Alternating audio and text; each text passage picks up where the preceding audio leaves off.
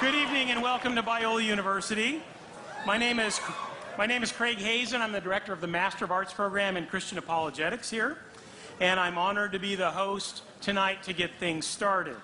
Although the gym is packed with nearly 3,000 people, and it looks like you're stuffed in here pretty well, and my condolences to those of you who've already been sitting an hour and have another couple hours to go.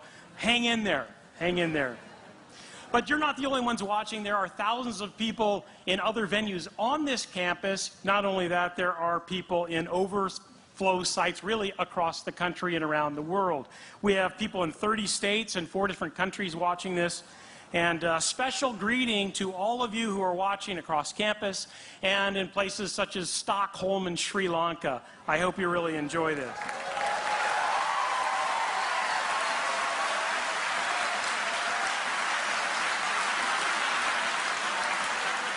A special greeting to some distinguished guests tonight. William Lane Craig's wife, Jan, is here. Jan, it's good to see you. Betsy Hewitt is here. Yeah. My wife Karen Hazen is here. Dr. Barry Corey, the university president, is here.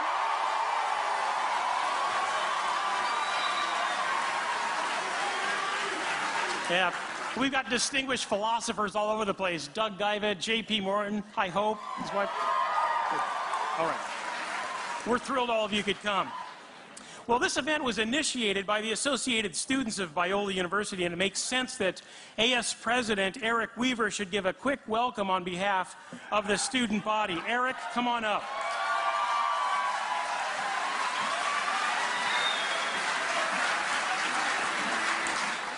Good evening, everyone. Biola is a 100-year-old Christian university which desires to wrestle with big questions in an honest and open way.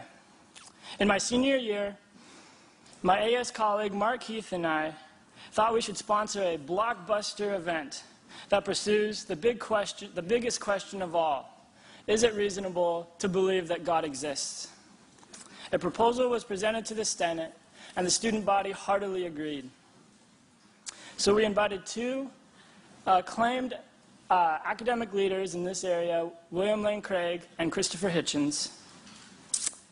And along with the wonderful people from the Apologetics program, we are thrilled to see it on display tonight.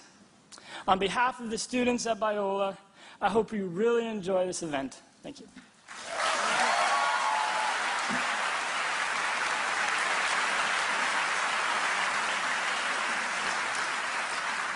Thank you for representing the students, Eric. You're a senior. How's that job search going in this economy? Is that going well? Yeah.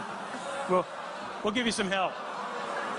Oh no, our career service is on Biola first rank. Thank you. Well, the students got this going, but there is one other important sponsor, and that is the program that I direct, the Master of Arts program in Christian Apologetics. If you like wrestling with the big questions, the existence of God, evidence for the resurrection, the problem of evil, the historical reliability of the Bible, reconciling science and faith, this really is a degree program for you. And if you're watching at a distance and you're thinking, I can't do it because I don't live in Southern California, that's not the case. We have this amazing distance learning program, and it's really open to anybody, and you don't need to relocate to Southern California, although it was a very nice day today. You might want to consider it. Although they've just taxed us into oblivion, so you may want to reconsider that. If you want to find out about these programs, check out biola.edu, biola.edu, and go to the Christian Apologetics page on that site. Well, how is this all going to work tonight?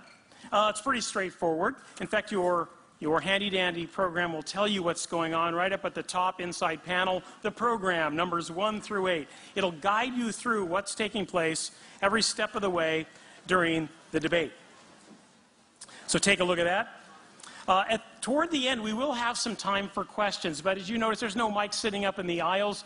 We are going to throw it open to the students. We have a student section up there. Bravo. Students of all stripes. Now, it's your job tonight to think up some tough questions. And I expect you to actually vet them. That is, you may have learned in school that there's no such thing as a dumb question. That is not true, okay?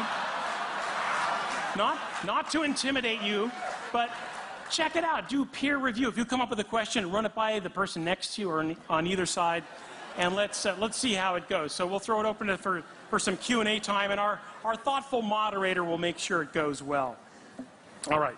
Well, when we're done tonight, there's one other thing you need to be considering, and that is getting outside of this building to the pavilion right outside here and several places along the walkway to pick up the featured books tonight. One is God is Not Great by Christopher Hitchens, and another one is Reasonable Faith by William Lane Craig. These are the featured books. Pick them up and you can actually have them signed. To have them signed, just walk out this building, look for all the lights, and there's some tables out there, and our distinguished debaters will be out there signing books and answering your toughest questions right there at the table, I'm sure.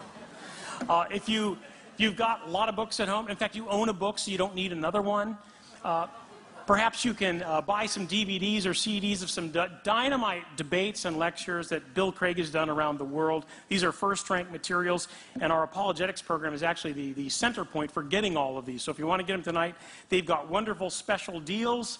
Check out the red flyer in your brochure, and that will tell you the scoop. You can even pre-order tonight's debate. If you'd like to get a copy of it, it's something you want to share with a lot of people, you can pre-order it tonight, fill out the form, take it to the table, and they'll move you right through.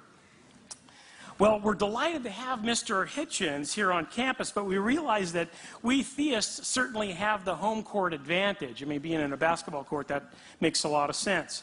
After all, it's a Christian university, and it even says, all glory to God or something above the bleachers there. So clearly this is a home court advantage for the theists. And I imagine that the crowd here is over 2/3 evangelical Christian, although I'm thrilled to see the atheist and agnostic community turn out wearing T-shirts. I love that. Yeah, absolutely, yeah.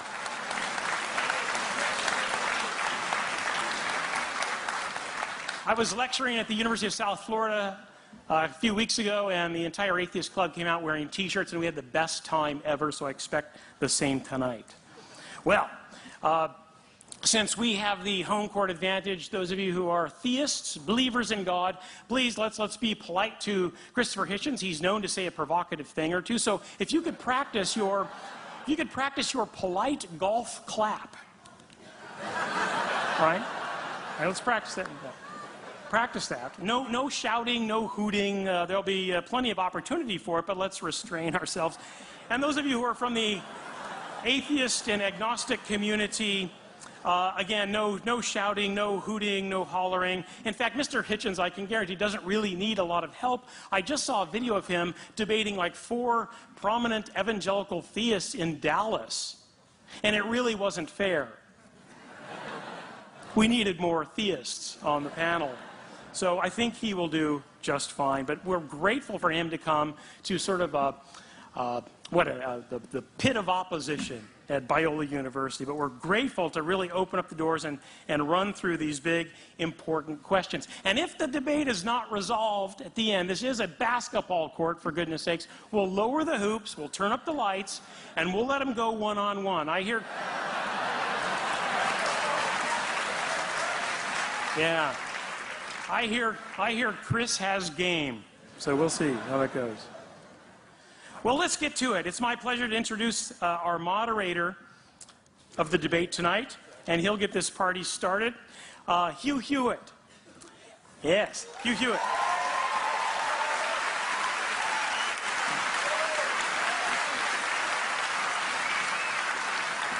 Hugh is a law professor and broadcast journalist whose nationally syndicated radio show is heard in more than 120 cities across the United States every weekday by more than 2 million listeners. By the way, locally, this program is heard on KRLA, which is 870 AM. I think it goes from like 3 to 6. Great program. In fact, I think it's one of the most important, smartest, fast-paced news and issues program on the airwaves today. So check that out. If you live in outlying regions, check hughhewitt.com to find out where he's broadcasting or podcasting. Professor Hewitt is a graduate of Harvard College and the University of Michigan Law School. He has been teaching constitutional law at Chapman University Law School since it opened in 1995. He was a frequent guest on all the big cable news networks and has written for the most important newspapers in the country. He's received 3 Emmys for his groundbreaking television work and is the author of 8 books, including 2 bestsellers.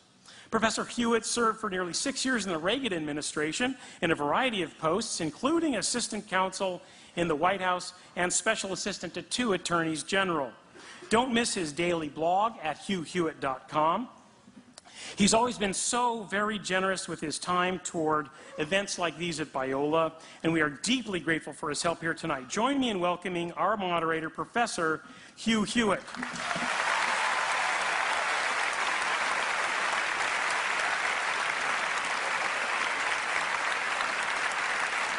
Thank you, ladies and gentlemen. Number 1, please turn off your cell phones. I repeat, please turn off your cell phones. Number 2, gentlemen, to the extent that any of you have jackets that are still on, please, as Ronald Reagan once used to say, feel free to just throw them on the floor. It is a little bit warm in here. Our guests, by virtue of this crowd, it is obvious, need no introduction. I am not going to waste time, then, on elaborate introductions. I just wish to thank them both for being willing to participate in this most important of conversations. It is the best of times, it is the best of times for those who like to argue about God in the public square, largely because of the rise of new atheists such as Mr. Hitchens, Richard Dawkins, my friend William Lobdell, and others who have once again put to the center of the public stage the question of whether or not God does exist and whether or not Jesus Christ is his son. And it is up to people like William Lane Craig, prolific author, much beloved professor here, to enter into that conversation in a way that is both persuasive and winsome. And so without further ado, allow me to welcome up Vanity Fair columnist, prolific author, my friend and champion of freedom, Christopher Hitchens.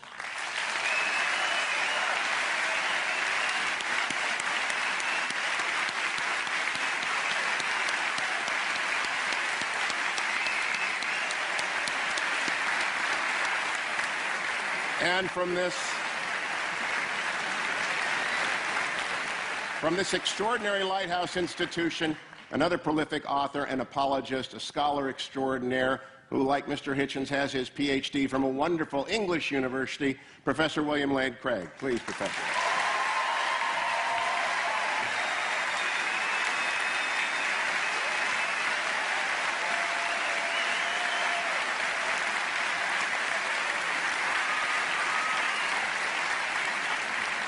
It's a very structured debate according to classical lines until the questions at the end.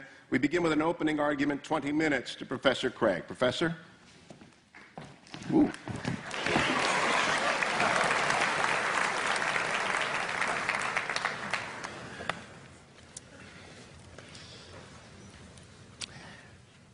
Good evening.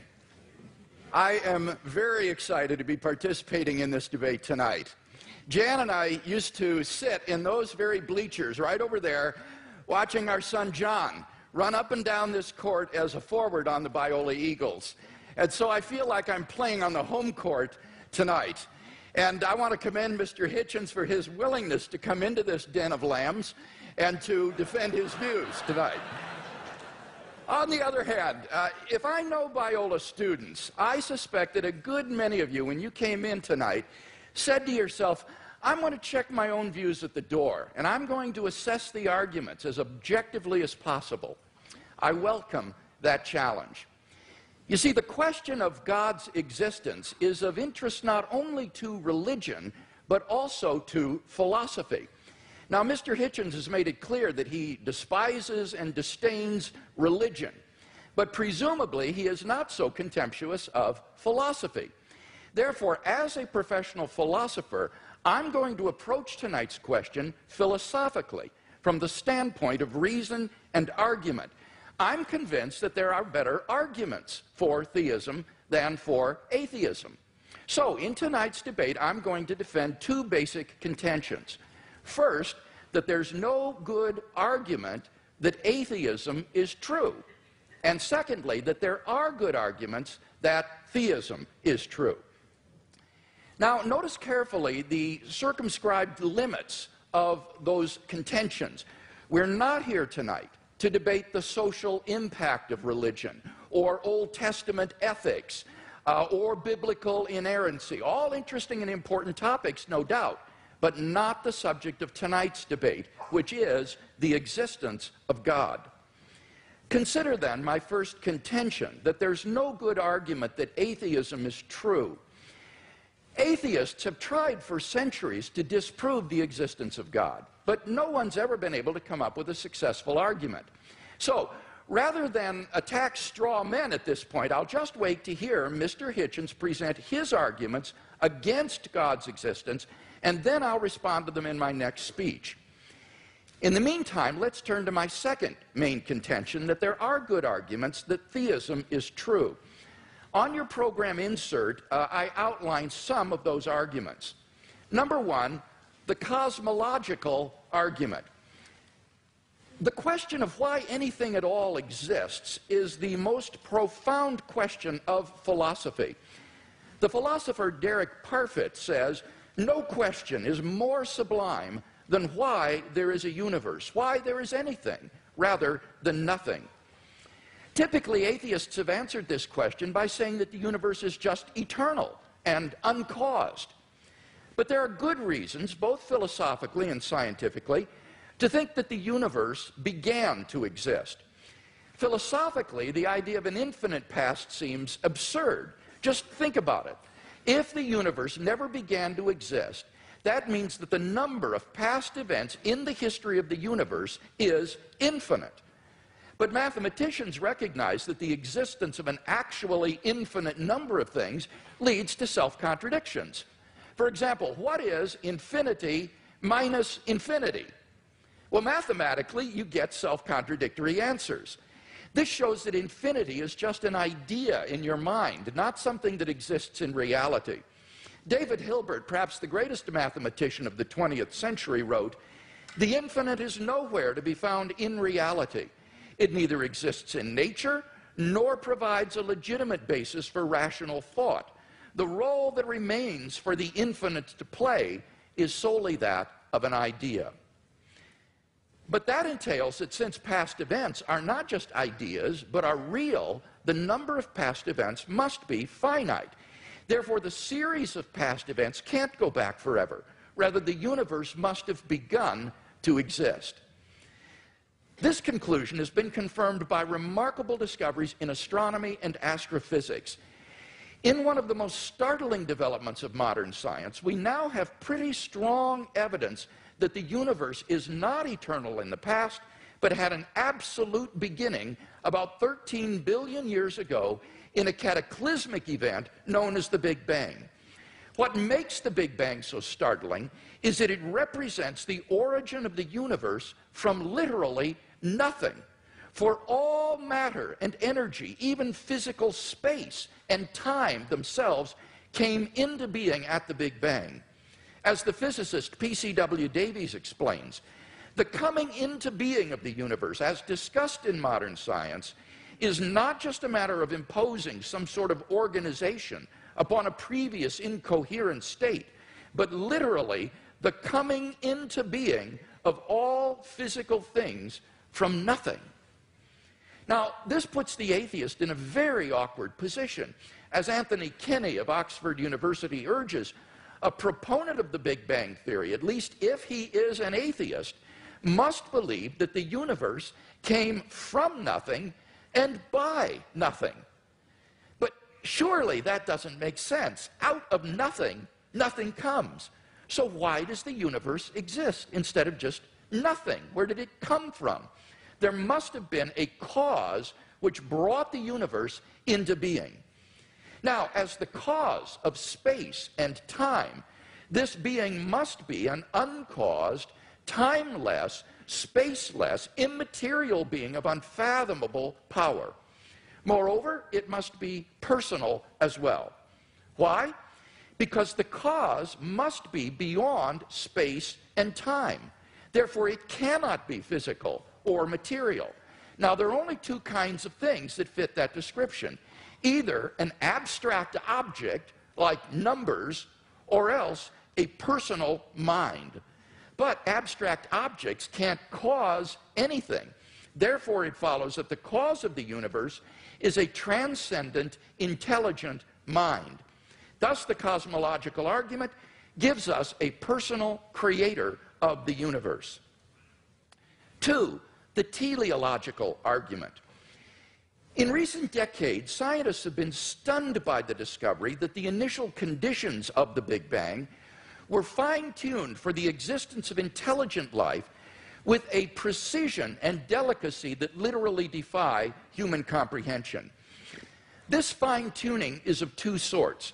First, when the laws of nature are expressed as mathematical equations, you find appearing in them certain constants, like the gravitational constant. These constants are not determined by the laws of nature. The laws of nature are consistent with a wide range of values for these constants. Second, in addition to these constants, there are certain arbitrary quantities put in as initial conditions on which the laws of nature operate. For example, the amount of entropy or the balance between matter and antimatter in the universe. Now, all of these constants and quantities fall into an extraordinarily narrow range of life-permitting values. Were these constants or quantities to be altered by less than a hair's breadth, the balance would be destroyed and life would not exist. To give just one example, the atomic weak force, if it were altered by as little as 1 part out of 10 to the 100th power, would not have permitted a life-permitting universe. Now, there are 3 possible explanations of this remarkable fine-tuning: physical necessity, chance, or design. Now, it can't be due to physical necessity because the constants and quantities are independent of the laws of nature. In fact, string theory predicts that there are around 10 to the 500th power different possible universes consistent with nature's laws. So could the fine-tuning be due to chance?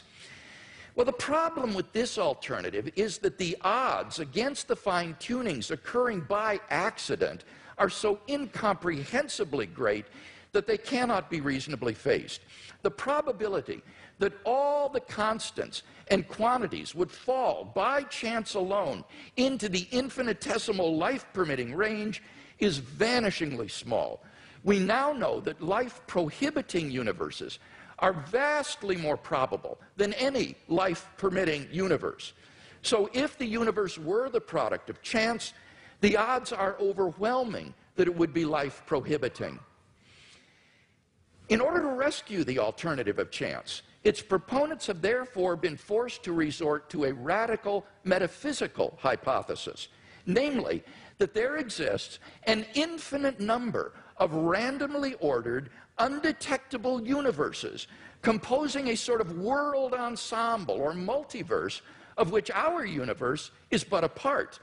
Somewhere in this infinite world ensemble, finely tuned universes will appear by chance alone, and we happen to be one such world. Now, wholly apart from the fact that there's no independent evidence that such a world ensemble even exists, the hypothesis faces a devastating objection. Namely, if our universe is just a random member of an infinite world ensemble, then it is overwhelmingly more probable that we should be observing a much different universe than what we in fact observe. Roger Penrose has calculated that it is inconceivably more probable that our solar system should suddenly form through a random collision of particles than that a finely tuned universe should exist. Penrose calls it utter chicken feed by comparison. So, if our universe were just a random member of a world ensemble, it is inconceivably more probable that we should be observing an orderly region no larger than our solar system. Observable universes like those are simply much more plenteous in the world ensemble than finely tuned worlds like ours, and therefore ought to be observed by us. Since we do not have such observations, that fact strongly disconfirms the multiverse hypothesis. On atheism, at least, then, it is highly probable that there is no world ensemble. The fine-tuning of the universe is therefore plausibly due neither to physical necessity nor to chance. It therefore follows logically that the best explanation is design. Thus, the teleological argument gives us an intelligent designer of the cosmos. 3, the moral argument. If God does not exist, then objective moral values do not exist. By objective moral values, I mean moral values which are valid and binding, whether we believe in them or not. Many theists and atheists agree that if God does not exist, then moral values are not objective in this way. Michael Roos, a noted philosopher of science, explains, the position of the modern evolutionist is that morality is a biological adaptation, no less than our hands and feet and teeth. Considered as a rationally justifiable set of claims about an objective something, ethics is illusory. I appreciate that when somebody says, love thy neighbor as thyself, they think they are referring above and beyond themselves. Nevertheless, such reference is truly without foundation. Morality is just an aid to survival and reproduction, and any deeper meaning is illusory. Like Professor Roos, I just don't see any reason to think that in the absence of God, the morality which has emerged among these imperfectly evolved primates we call Homo sapiens is objective. And here Mr. Hitchens seems to agree with me. He says moral values are just innate predispositions ingrained into us by evolution. Such predispositions, he says, are inevitable for any animal endowed with social instincts. On the atheistic view, then, an action like rape is not socially advantageous, and so in the course of human development has become taboo. But that does absolutely nothing to prove that rape is really morally wrong. On the atheistic view, there's nothing really wrong with raping someone. But the problem is that objective values do exist, and deep down we all know it. In moral experience, we apprehend a realm of objective moral goods and evils. Actions like rape, cruelty, and child abuse aren't just socially unacceptable behavior, they're moral abominations. Some things, at least, are really wrong. Similarly, love, equality, and self-sacrifice are really good. But then it follows logically and necessarily that God exists. Number 4, the resurrection of Jesus. The historical person, Jesus of Nazareth, was a remarkable individual. Historians have reached something of a consensus that the historical Jesus came on the scene with an unprecedented sense of divine authority, the authority to stand and speak in God's place. He claimed that in himself the kingdom of God had come, and as visible demonstrations of this fact, he carried out a ministry of miracle working and exorcisms.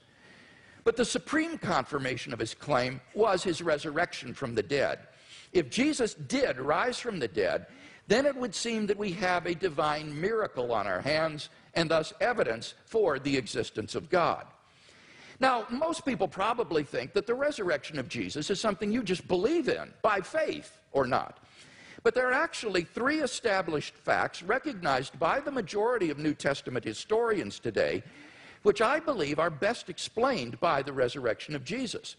Fact number 1, on the Sunday after his crucifixion, Jesus' tomb was discovered empty by a group of his women followers.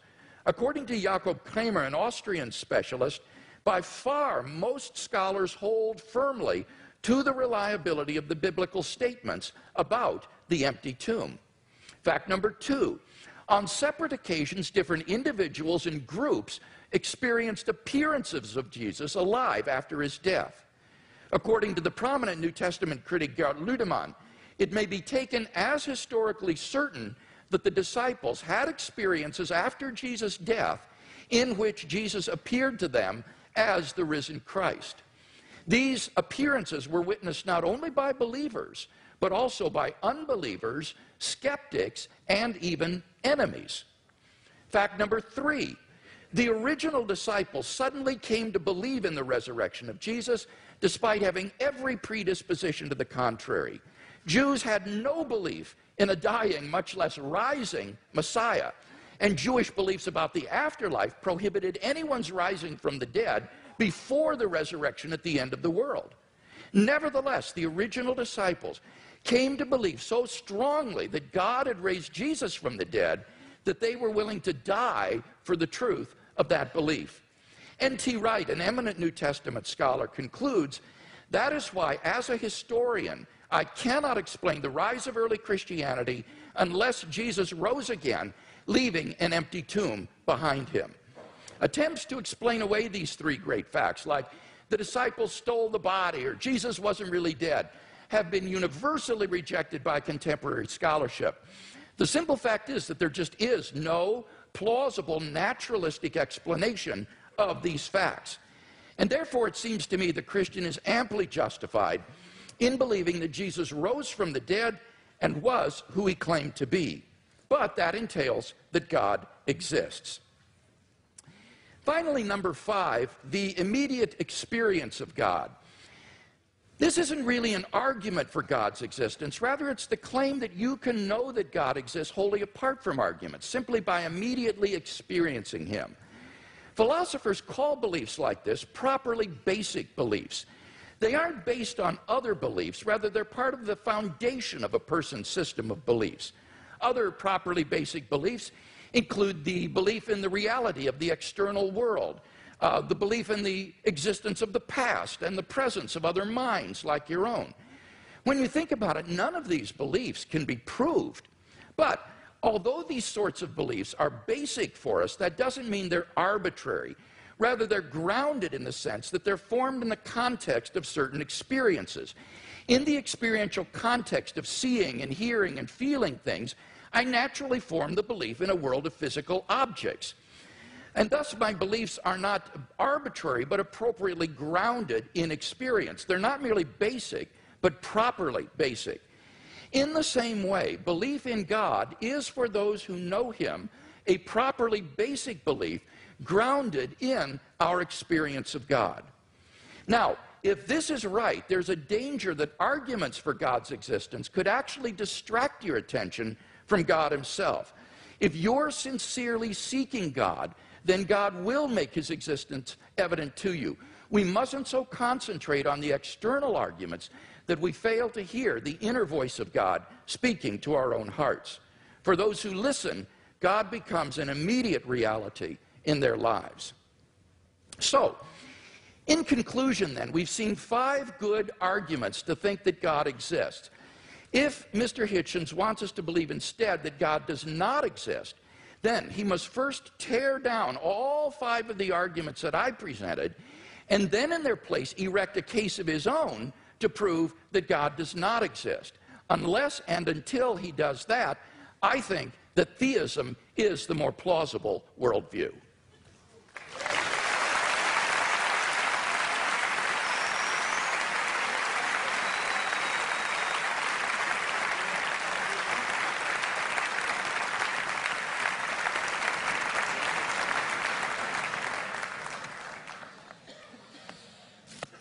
Well, am I audible?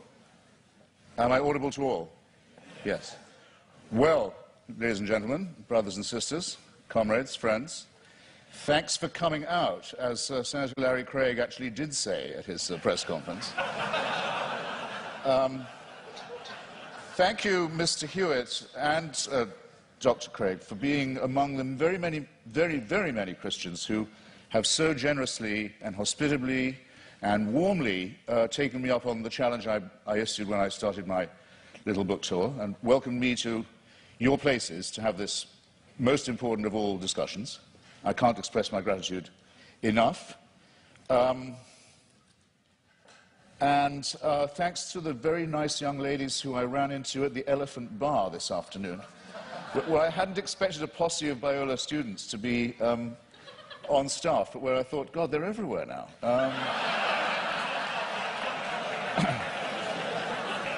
Now, what I have discovered in voyaging around this country and others in this debate, and just debating with Hindus, with Muslims, with the Jews, with Christians of all stripes, is that the arguments are all essentially the same for belief in the supernatural, for belief in faith, for belief in God, but that there are very interesting and noteworthy discrepancies between them. And one that I want to call attention to at the beginning of this evening is between those like my friend Doug Wilson, with whom I've now done a book of argument about Christian apologetics, who would call himself a presuppositionalist, in other words, for whom really it's only necessary to discover the workings of God's will in the cosmos, and to assume that the truth of Christianity is already proven, and what are called, and they include Dr. Craig with great honor and respect in this, the evidentialists. Now, I want to begin by saying that this distinction strikes me first as a very charming distinction, and second as false, or perhaps as a distinction without a difference. Well, why do I say charming? Because I think it's rather sweet that people of faith also think they ought to have some evidence. And I think it's progress of a kind. After all, if we had been having this debate in the mid-19th century, Professor Craig or his equivalent would have known little or probably nothing about the laws of physics and biology. Maybe even less than I know now, which is to say quite a lot in its way. And they would have grounded themselves, or he would have grounded himself, on faith, on Scripture, on revelation, on the prospect of salvation, on the means of grace, and the hope of glory, and perhaps on Paley's natural theology. Paley, who had the same rooms, or had had the same rooms later occupied by Charles Darwin, in Cambridge, with its watchmaker theory of design that I know I don't have to expound to you, but which briefly suggests that if an Aborigine is walking along a beach and finds a gold watch ticking, he knows not what it's for, or where it came from, or who made it, but he knows it's not a rock, he knows it's not a vegetable, he knows it must have had a designer. The Paley analogy held for most Christians for many years, because they were willing to make the assumption that we were mechanisms, and that therefore there must be a watchmaker. But now that it's been, here's where the presuppositionalist versus evidentialist dichotomy begins to kick in. Now it's been rather painstakingly and elaborately demonstrated, to the satisfaction of most people, I don't want to just use arguments from authority, but it's not very much contested anymore, that we are not designed as creatures, but that we evolved by a rather laborious combination of random mutation and natural selection into the species that we are today. It is, of course, open to the faithful to say that all this was, now that they come to know it, now that it becomes available to everybody, now that they think about it, and now that they've stopped opposing it or trying to ban it, then they can say, actually, on second thought, the evolution was all part of the design. Well, as you will recognize, ladies and gentlemen, there are some arguments I can't be expected to refute or rebut, because there's no way around that argument. I mean, if everything, including evolution, which isn't a design, is nonetheless part of a divine design, then all the advantage goes to the person who's willing to believe that. That cannot be disproved. But it does seem to me a very poor, very weak argument, because the test of a good argument is that it is falsifiable, not that it's unfalsifiable. So this I would therefore, this tactic or this style of argument, which we've had some evidence of this evening, I would rebaptize, or might I dare say I would rechristen it, as retrospective evidentialism. In other words, everything can, in due time, if you have enough faith, be made to fit.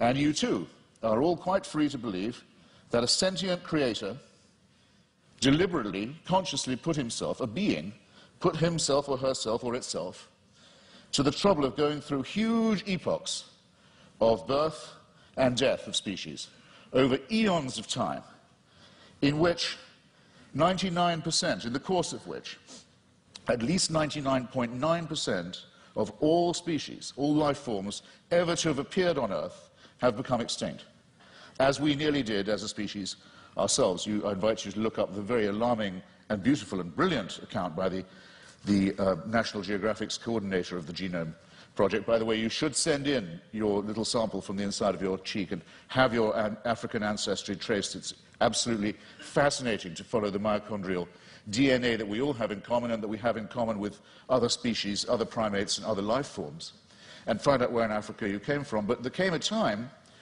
probably about 180,000 years ago, when, due to a terrible climatic event, probably in Indonesia, an appalling global warming crisis occurred. And the estimate is that the number of humans in Africa went down to between 40 and 30,000.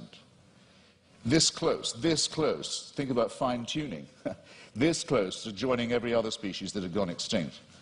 And that's our Exodus story, is that somehow we don't know how, because it's not written in any scripture, it's not told in any book, it's not part of any superstitious narrative, but somehow the escape from Africa to cooler latitudes was made. But that's how close it was. You have to be able to imagine that all this mass extinction and death and randomness is the will of a being. You are absolutely free to believe that if you wish. And all of this should happen so that one very imperfect race of evolved primates should have the opportunity to become Christians or to turn up at this gym tonight. That all of that was done with us in view. It's a curious kind of solipsism. It's a curious kind of self-centeredness. I was always brought up to believe that Christians were modest and humble and comported themselves with due humility. And there's a certain arrogance to this assumption that all of this extraordinary development was all about us. And we were the intended and designed result, and everything else was in the discard. The tremendous wastefulness of it, the tremendous cruelty of it, the tremendous caprice of it, the tremendous tinkering and incompetence of it, never mind. At least we're here, and we can be people of faith. It doesn't work for me, I have to simply say that, and I think there may be questions of psychology involved in this as well. Believe it if you can. I can't stop you. Believe it if you like. You're welcome. It's obviously impossible, as I said before, to disprove, and it equally obviously helps you to believe it if, as we all are, you're in the happy position of knowing the outcome. In other words, we are here, but there's a fallacy lurking in there somewhere too. Is there not? Now, it's often said, it was said tonight, and Dr. Craig said it in print, that atheists think they can prove the non-existence of God. This, in fact, very slightly but crucially misrepresents what we've always said. And there's nothing new about the new atheists, it's just we're recent. There's nothing particularly new. Dr. Victor Stenger, a great scientist, has written a book called The Failed Hypothesis, which he says he thinks that science can now license the claim that there definitely is no God, but he's unique in that, and I think very bold and courageous. Here's what we argue. We argue quite simply that there's no plausible or convincing reason, certainly no evidential one, to believe that there is such an entity, and that all observable phenomena, including the cosmological one to which I'm coming, are explicable without the hypothesis. You don't need the assumption. And this objection itself, our school falls into at least two, perhaps three sections. There's no such thing, no such word, though there should be, as adeism, or as being an adeist, but if there was one, I would say that's what I was. I don't believe that we are here as the result of a design, or that by making the appropriate propitiations and adopting the appropriate postures and following the appropriate rituals, we can overcome death. I don't believe that, and for a priori reasons, don't. If there was such a force, which I cannot prove by definition that there was not, if there was an entity that was responsible for the beginning of the cosmos, and that also happened to be busily engineering the very laborious production of life on our little planet, it still wouldn't prove that this entity cared about us, answered prayers, cared what church we went to, or whether we went to one at all, cared who we had sex with, or in what position, or by what means, cared what we ate, or on what day, cared whether we lived or died. There's no reason at all why this entity isn't completely indifferent to us. You cannot get from deism to theism except by a series of extraordinarily generous to yourself assumptions. The deist has all his work still ahead of him to show that it leads to revelation, to redemption, to salvation, or to suspensions of the natural order, in which hitherto you've been putting all your faith, all your evidence is on scientific and natural evidence, or why not, for a change of pace and a change of taste, say yes, but sometimes this same natural order, which is so miraculous in observation, no question about it, is so impressive in its favouring the conditions for life in some ways, but it's randomly suspended when miracles are required. So with caprice and contempt, these laws turn out not to be so important after all, as long as the truth of religion can be proved by their being rendered inoperative. This is having it both ways, in the most promiscuous and exorbitant manner, in my submission. Bear in mind also that these are not precisely the differences between Dr. Craig and myself, I mean, morally or intellectually equivalent claims. After all, Dr. Craig, to win this argument, has to believe and prove to a certainty. He's not just saying there might be a God, because he has to say there must be one, otherwise we couldn't be here and there couldn't be morality. It's not a contingency for him. I have to say that I appear as a skeptic who believes that doubt is the great engine, the great fuel of all inquiry, all discovery, and all innovation, and that I doubt these things. The disadvantage, it seems to me, in the argument goes to the person who says, no, I know it, it must be true, it is true.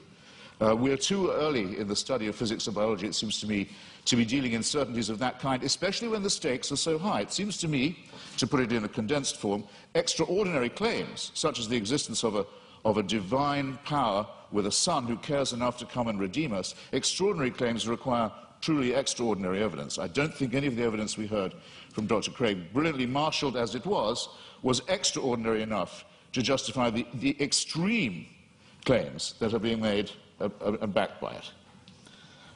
Hypocrisy, said La Rochefoucauld, is the compliment that vice pays to virtue. Retrospective evidentialism strikes me in something of the same sort of light. It's a concession made to the need for fact. Maybe we better have some evidence to go along with our faith. But look at what Dr. Craig says in his book. He says, I'll quote directly, he says, should a conflict arise between the witness of the Holy Spirit to the fundamental truth of the Christian faith and beliefs based on argument and evidence, then it is the former which must take precedence over the latter. He adds not vice versa, but a good editor, I think, would have told you, you don't have to put the vice versa in. It's clear enough as it is. I'll say it again. Should a conflict arise between the witness of the Holy Spirit to the fundamental truth of the Christian faith and beliefs based on argument and evidence, then it's the former which must take precedence over the latter. That's not evidentialism. That's just faith. It's a priori belief. It's rephrased in another edition. It says, therefore, the role of rational argumentation in knowing Christianity to be true is the role of a servant. A person knows Christianity is true because the Holy Spirit tells him it is true. And while argument and evidence can be used to support this conclusion, they cannot legitimately overrule it. Now, then he goes on to say, the Bible says all men are without excuse. Even those who are given no reason to believe, and many persuasive reasons to disbelieve, have no excuse, because the ultimate reason they do not believe is that they have deliberately rejected God's Holy Spirit. That would have to be me. But you see where this lands you, ladies and gentlemen, with the Christian apologetic. You're told you're a miserable sinner who is without excuse. You've disappointed your God in who made you, and you've been so ungrateful as to rebel. You're contemptible, you're worm-like, but you can take heart. The whole universe was designed with just you in mind. These two claims are not just mutually exclusive, but I think they're intended to compensate each other's cruelty and ultimately absurdity. In other words, evidence is an occasional convenience. Seek and ye shall find. I remember being told that in church many a time as a young lad. Seek and ye shall find. I thought it was a sinister injunction, because it's all too likely to be true. We are pattern-seeking mammals and primates. If we can't get good evidence, we'll go for junk evidence. If we can't get a real theory, we'll go with a conspiracy theory. You see it all the time. Religion's great strength is that it was the first of our attempts to explain reality, to make those patterns take some kind of form. It deserves credit. It was our first attempt at astronomy, our first attempt at cosmology, in some ways our first attempt at medicine, our first attempt at literature, our first attempt at philosophy. Good. While there was nothing else, it had many functional uses of that kind. Never mind that they didn't know that germs cause disease. Maybe evil spirits cause disease. Maybe disease is a punishment. Never mind that they believed in astrology rather than astronomy. Even Thomas Aquinas believed in astrology. Never mind that they believed in devils. Never mind that things like volcanic eruptions, earthquakes, tidal waves were thought of as punishments, not as natural occurrences on the cooling crust of a planet. The pattern seeking has gone too far. And it's gone, I think, much too far with what was until recently thought of as Christianity's greatest failure, greatest of all failures, cosmology, the one thing Christianity knew nothing about. and taught the most abject nonsense about.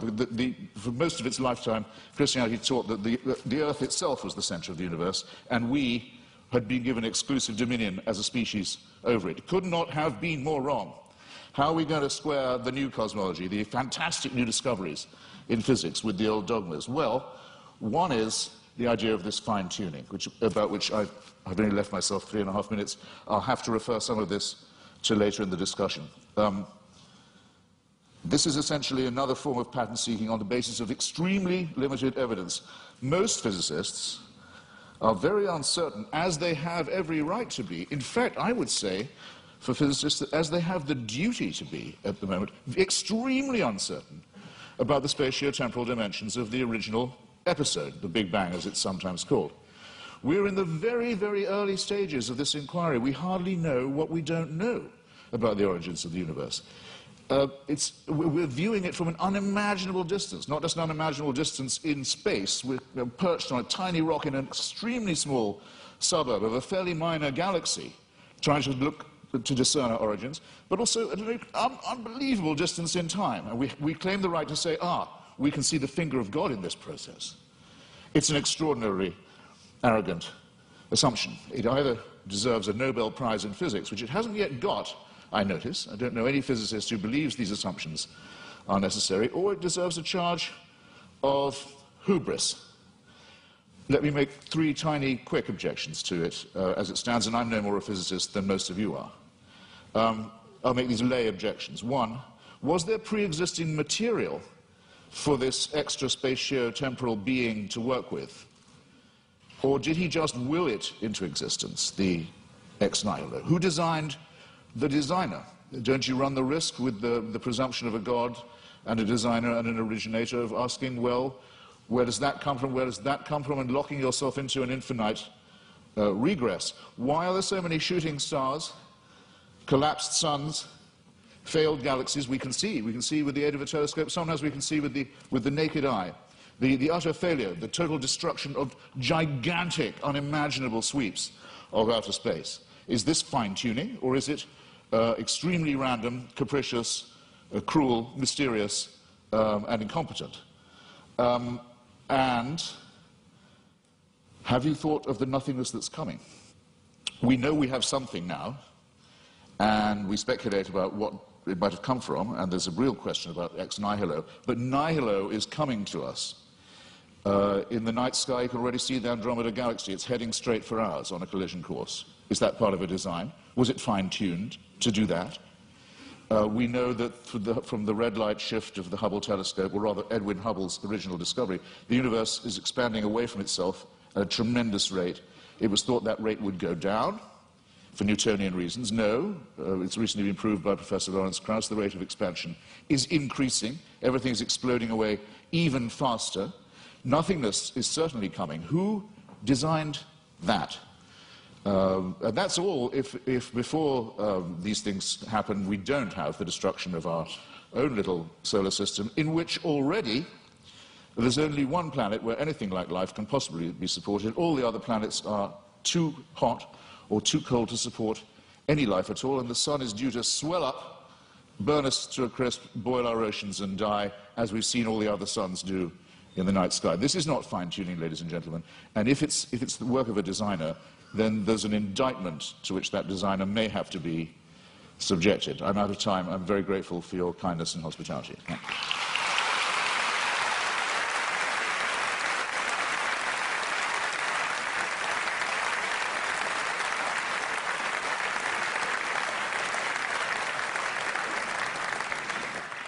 Dr. Craig, a 12-minute rebuttal.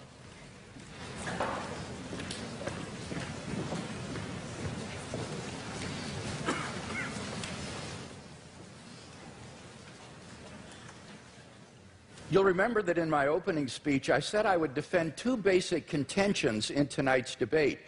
First, that there's no good argument that atheism is true. Now, far from being a point of contention tonight, as far as I understood Mr. Hitchens' last speech, he would agree with that first statement, that there is no good argument that atheism is true. He says, I simply don't have any positive reason to believe in God, but he doesn't really give an argument against God's existence. Indeed, he seems to suggest that's impossible. But notice that doesn't prove atheism. That just leaves you with agnosticism, namely, you don't know if there's a God or not. So at best, you're left merely with agnosticism. We don't see any good reason to think that atheism is true. Now, he did make some remarks about the theory of evolution, which at least insinuated that this was somehow incompatible with theism. And I have 2 points to make about this. First, I think that the theory of biological evolution is simply irrelevant to the truth of Christian theism. Genesis 1 admits all manner of different interpretations, and one is by no means committed to six-day creationism. Howard Van Til, who is a professor at Calvin College, writes, "Is the concept of special creation required of all persons who trust in the Creator God of Scripture? Most Christians in my acquaintance who are engaged with either scientific or biblical scholarship have concluded that the special creationist picture of the world's formation is not a necessary component of Christian belief. Nor is this a retreat caused by modern science." St. Augustine in the AD 300s, in his commentary on Genesis, pointed out that the days don't need to be taken literally, nor need the creation be a few thousand years ago. Indeed, he suggested that God made the world with certain special potencies that would gradually unfold over time and develop. And this interpretation came 1,500 years before Darwin, so that it is not a forced retreat in the face of modern science. So any doubts that I would have about the theory of biological evolution would be not biblical, but rather scientific. Namely, what it imagines is fantastically improbable. Barrow and Tipler, 2 physicists, in their book, The Anthropic Cosmological Principle, list 10 steps in the course of human evolution, each of which is so improbable that before it would occur, the sun would have ceased to be a main sequence star and incinerated the Earth. And they calculate the probability of the evolution of the human genome to be somewhere between 4 to the negative 180th power to the 110,000th power, and 4 to the negative 360th power to the 110,000th power. So if evolution did occur on this planet, it was literally a miracle, and therefore evidence for the existence of God. So I don't think this is an argument for atheism. Quite the contrary, it really provides good grounds for thinking that God superintended the process of biological development. So the Christian can be open to the evidence to follow it where it leads. By contrast, as Alvin Plantinga has said, for the naturalist, evolution is the only game in town. No matter how fantastic the odds, no matter how improbable, it's got to be true, because there is no intelligent creator and designer. So in one sense, you've got to feel a little sorry for the atheist. He can't really follow the evidence where it leads. His presuppositions determine the outcome. By contrast, if there is a fine-tuner and creator of the universe, then already in the initial conditions of the Big Bang, you have an elaborately designed universe that permits the evolution and existence of intelligent life. And I think evolution simply layers on more improbability. Now, Mr. Hitchens says, but why did God wait so long, all that waste during this time? Well, that sort of concern with efficiency is only of importance to someone with either limited time or limited resources, or both. But in the case of God, he has both unlimited resources and unlimited time, and therefore it's simply not important to do this in a quick way. Well, now, Mr. Hitchens says, but why did God wait so long before he sent Christ? Human beings have existed for thousands of years on this planet before Christ's coming. Well, what's really crucial here is not the time involved, rather it's the population of the world. The Population Reference Bureau estimates that the number of people who have ever lived on this planet is about 105 billion people. Only 2% of them were born prior to the advent of Christ. Eric Krapes of the Survey Research Center at the University of Michigan's Institute for Social Research says, God's timing couldn't have been more perfect. Christ showed up just before the exponential explosion in the world's population. The Bible says in the fullness of time, God sent forth his Son. And when Christ came, The nation of Israel had been prepared. The Roman peace dominated the Mediterranean world. It was an age of literacy and learning. The stage was set for the advent of God's Son into the world. And I think in God's providential plan for human history, we see the wisdom of God in orchestrating the development of human life and then in bringing Christ into the world in the fullness of time. So I don't see that there are any good grounds here for thinking that this provides reason for atheism. Now, what about my arguments for theism? Mr. Hitchens had some general remarks here. He says it's difficult to get from deism to theism. Now, I want to point out that's a false use of these terms. This is simply confused. Deism is a type of theism. Theism is the broad worldview that God exists. Deism is a specific kind of theism that says God has not revealed himself directly in the world. Now, my arguments are a cumulative case for Christian theism. They add up to the belief in the God that has been revealed by Jesus of Nazareth. Now, Mr. Hitchens says, but you must prove this with certainty. Not at all. I am not claiming these arguments demonstrate Christian theism with certainty. I'm saying that this is the best explanation of the data when you compare it with other competing hypotheses. I think it's more probable than not. He quotes me as to saying the Holy Spirit's witness is the basis for knowing Christianity to be true, and I affirm that. I think the fundamental way in which we know Christianity is true is through the objective inner witness of God's Holy Spirit, what I called the immediate knowledge of God himself in my fifth point.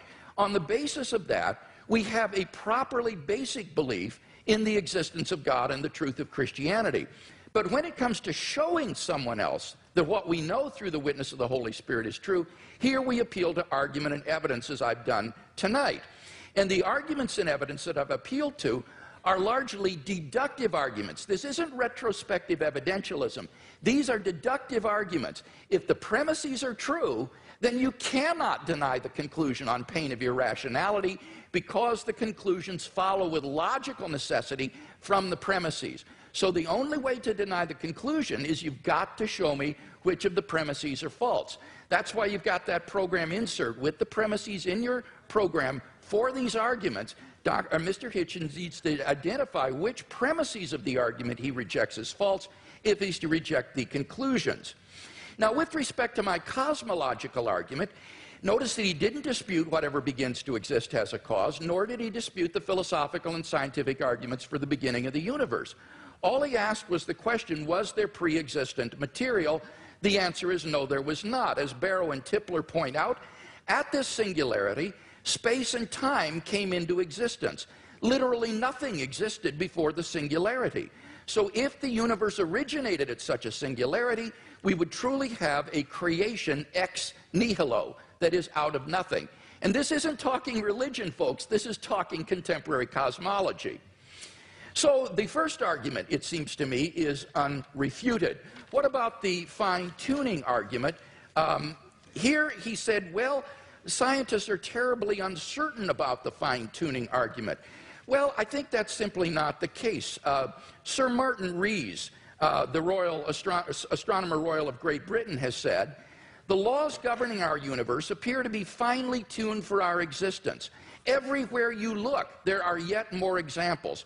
Wherever physicists look, they see examples of fine-tuning.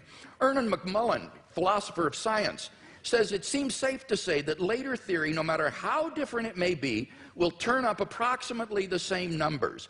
And the numerous constraints that have to be imposed on these numbers seem both too specific and too numerous to evaporate entirely.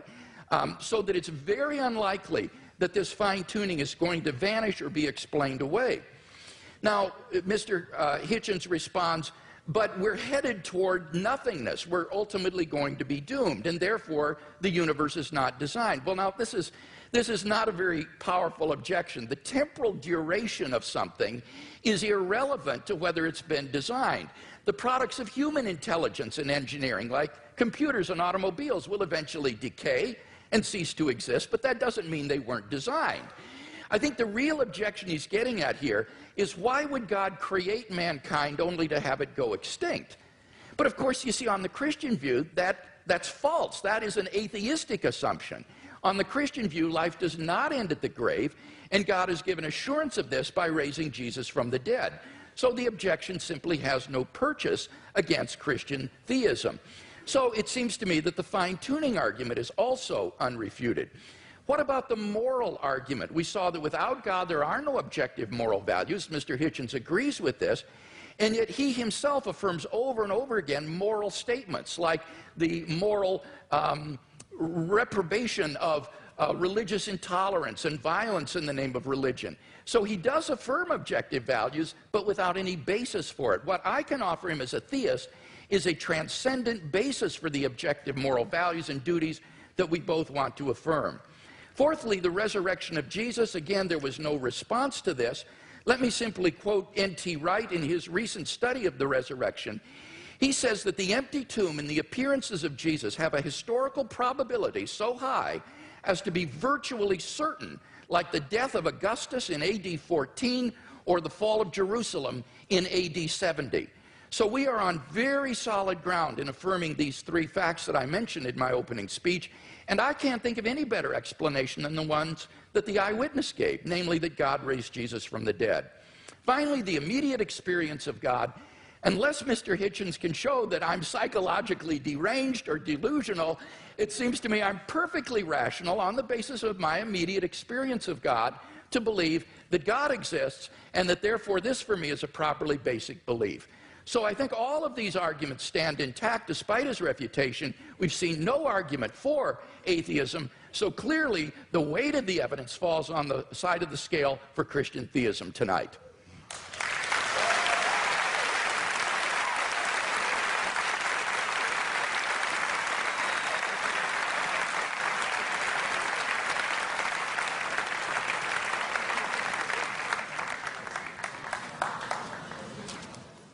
There is a terminological problem here, which may conceal more than just terminological difficulty. The proposition that atheism is true, or that is a misstatement of what I have to prove and what we believe. There's an argument among some of us as to whether we need the word at all. In other words, I don't have a special name for my unbelief in tooth fairies, say, or witches, or in Santa Claus. I just don't think that they're there. I don't have to prove a tooth fairyism. I don't have to prove a Santa Clausism. I don't have to prove a witchism. It's just, I have to say, I think that those who do believe these things have never been able to make a plausible or intelligible case for doing so. That's not agnosticism, because it seems to me that if you don't think there is any evidence, you're wrong to take refuge in saying you're neutral. You ought to have the courage to answer the question, which one is regularly asked, are you an atheist or not? Yes, I will say, I am. You can't tell anything else about me. You can't tell anything else about what I think, about what I believe, about what my politics are, or my other convictions. It's just that I don't believe in the existence of a supernatural dimension, and I've never been shown any evidence that any process observable to us cannot be explained by more satisfactory and more convincing means. The great physicist Laplace, when showing his working model of the solar system to the Emperor Napoleon, was asked, well, your model seems to have no room for a god in it, for deity. And he said, well, Your Majesty, it still all operates without that assumption. Now, here's what you would have to believe if you thought that this was all designed. Dr. Craig gave a slight parody of what I think about this. It could be true, but you'd have to imagine, let's say the human species has been, Homo sapiens has been with us. Some people say as long as 250,000 years, some say 200, some say 100,000. Francis Collins and Richard Dawkins oscillate about this. It's not a very big argument. I'll just take 100,000, if you like. You have to imagine that human beings are born. Well, actually, most of them, a good number of them aren't born. They die in childbirth or don't long outlive it. They're born into a terrifying world of the unknown. Everything is a mystery to them, everything from disease to volcanic eruptions. everything is, their life expectancy for the first, I don't know, many, many tens of thousands of years would be lucky to be in the 20s, probably dying agonizingly over their teeth, poorly evolved as the teeth are, and from other inheritances from being primates, such as the appendix that we don't need, such as the fact that our genitalia appear to have been designed by a committee, other shortcomings of the species, exaggerated by scarcity, by war, by famine, by competition, and so on. And for 98,000 years or so, heaven watches this with complete indifference. And that, we know where your children go to school, by the way. Heaven watches this with total indifference, and then, with 2,000 years to go on the clock, thinks, actually, it's time we intervened. We can't go on like this. Why don't we have someone tortured to death in Bronze Age Palestine? That should teach them. That should give them the chance of redemption. You're free to believe that, but I think the designer who thought of doing it that way was a very cruel, capricious, random, bungling and incompetent one. The news of this, Dr. Craig talks as if, okay, but since then there have been more people born, so it might have been a good time in terms of population growth. Well, there are a huge number of people in the world who still haven't even heard of this idea. The news hasn't penetrated to them. Or where it has, it's been brought to them by people who Dr. Craig doesn't think of as Christians, such as Mormons, for example. And it's taught to them in many discrepant and competitive and indeed incompatible and violently irreconcilable ways. And there's been a lot of argument in the church and the churches all this time about, well, okay, what is the answer to that? What about all the people who never could have heard the good news, or who never will hear it, or still haven't been reached by it, and who've died not knowing about it? What happens to them? How can they be saved? Well, the argument is that it's all somehow made retrospective. And with so many of these arguments, I just comment on these, well, how convenient. Because if you're willing to make assumptions of this kind, then really evidence is only ancillary to what you are advancing. Now, I didn't have the chance... Oh, and just on Mr. Wright, sorry, I scrawled a note to myself. In your first round, Doctor, you said that N.T. Wright, who's an impressive person, says that no explanation of the success of Christianity is possible that doesn't rest on the terms of its being true. In other words, Wright says it was so successful, it must have been, and the people were so strongly motivated to believe it that it must have been true. I regard that as a very, very unsafe assumption. Or if it is a safe one, then it must surely apply to Islam and to Mormonism. I mean, these are two very, very, very fast-growing religions, have people prepared to sacrifice enormously for it, have ancestors who were absolutely determined of the truth of it at the time, and who made extraordinary conquests in its name. If you're going to grant this for one religion, it seems to me you have to be willing, not just willing, you may indeed be compelled to make this concession for all of them. And that, I think, would be not just an unsafe assumption, but for most of you here, a distinctly unwelcome one. Now, I didn't get the chance, because I out-talked myself, and I'm sorry for it, to get to the moral dimension. And I'm interested that the word objective morality is the one that Dr. Craig chooses. Usually arguments about morality are whether morality is, so to say, absolute, or whether it's relative. As to objectivity, I think it's a very good compromise word, by the way, and I'm very happy to accept it. But the problem with morality is this, in respect of religion.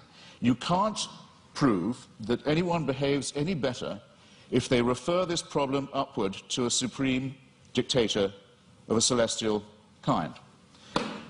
There are two questions that I've asked in public, and I'll try them again, because I try them on every audience. They're very simple ones. First, you have to name for me, or challenges, let's say, rather than questions. You have to name for me an ethical action, or an ethical statement, or moral action, moral statement made, or undertaken by a believer that I couldn't undertake or say, I couldn't state or do. I haven't yet had an example pointed out of that to me. In other words, that a person of faith would have an advantage by being able to call upon divine sanction. Whereas if I ask you to think of a wicked act undertaken by someone in the name of God or because of their faith, you wouldn't have, or a wicked statement made, you wouldn't have that much difficulty, I think, in coming up with an example right away. The genital mutilation community, for example, is almost exclusively religious. The suicide bombing community is almost exclusively religious. There are injunctions for genocide in the Old Testament. There are injunctions and warrants for slavery and racism in the Old Testament too. There's simply no way of deriving morality and ethics from the supernatural. When we come to the question of the absolute, well, the most often cited one is the Golden Rule, the one that almost everyone feels they have in common. The injunction not to do to others as you wouldn't want them to do to you. This doesn't, in fact, come from the Sermon on the Mount or from Christianity, or it doesn't originate with it. It's certainly adumbrated by Rabbi Hillel, a Babylonian rabbi, and it's to be found in the Analects of Confucius too. But it has, since we're talking about objective, relative, and absolute, a crucial weakness in it, unfortunately.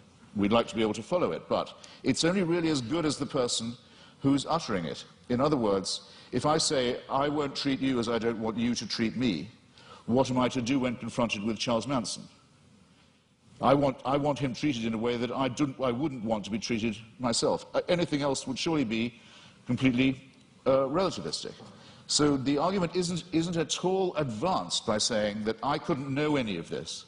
I couldn't have any moral promptings. I couldn't decide for myself if I see a pregnant woman being kicked in the stomach, that because she's pregnant, that's obviously worse than if it was just a woman who wasn't pregnant being kicked in the stomach. This is part of my patrimony as a human being. It's part of the essential emotional solidarity that I need to have with my fellow creatures to make us realize that we are brothers and sisters, one with another. We are dependent upon each other. We have duties. We have expectations of one another. And that if we didn't have these and try and fulfill them, we couldn't have got as far as we have. We couldn't have evolved as a species. We couldn't have ever had a society. There's never been a society found where rape and murder and perjury are not condemned. And these moral discoveries long, or absolutes if you want to call them that, long predate the arrival of anything recognizable as monotheism. It's a bit like the argument of free will. People say, well, how do you have free will? Do you think you do have it? Well, it's a very, very difficult subject indeed. Some religions say you don't, in effect, have it. That all is determined by heaven. You're really only a plaything in a larger game. I take that to be some of the point of Calvinism. There are some schools of Islam also that say it is only as Allah wills. There's no will of yours really involved, as long as you're willing to make the prostration and the obedience. So the connection between religion and free will isn't as simple, as easy as some people like to think it is. But I would say, yes, I think we have free will. And when asked why I think so, I would have to take refuge in philosophical irony and say, because I don't think we have any choice but to have free will. But at least I know at this point that I'm being ironic, and that some of the irony is at my own expense, and it's a risk I have to be willing to run. But the Christian answer is, of course you have free will. The boss insists upon it. This somewhat degrades the freedom and redefines the idea of will. And it seems to me also that there's something degrading in the idea of saying that morality is derived in the same way, that it comes from on high, that we ourselves are not good enough, that we don't have the dignity, we don't have the self-respect, we don't have the character to know a right action or a right statement when we see it or when we want to perform it. It's this servile element in religion. It's not, strictly speaking, the subject of our debate this evening, I know, but I'm damned if I completely forego it.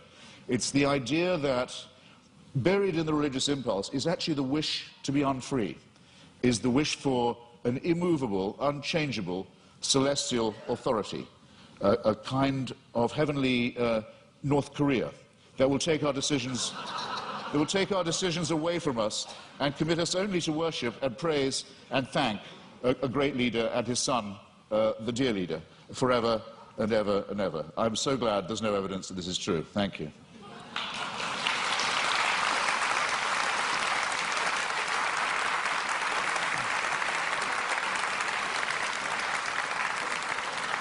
We now enter the period of cross-examination, which trial-like allows the questioner to pose and the answer only to answer and not to repeat the question or to dodge. 6 minutes of questions begin to Dr. Craig, followed by 6 minutes of questions to Mr. Hitchens. Dr. Craig, your questions for Mr. Hitchens. All right. Let's talk first about whether there are any good arguments to think that atheism is true. Now, it seems to me that you're rather ambivalent here, that you say, you redefine atheism to mean a sort of atheism or non-theism. That's what it means. But how do you distinguish then the different varieties of non-theism? For example, what is normally called atheism, agnosticism, or the view of verificationists that the statement God exists is simply meaningless?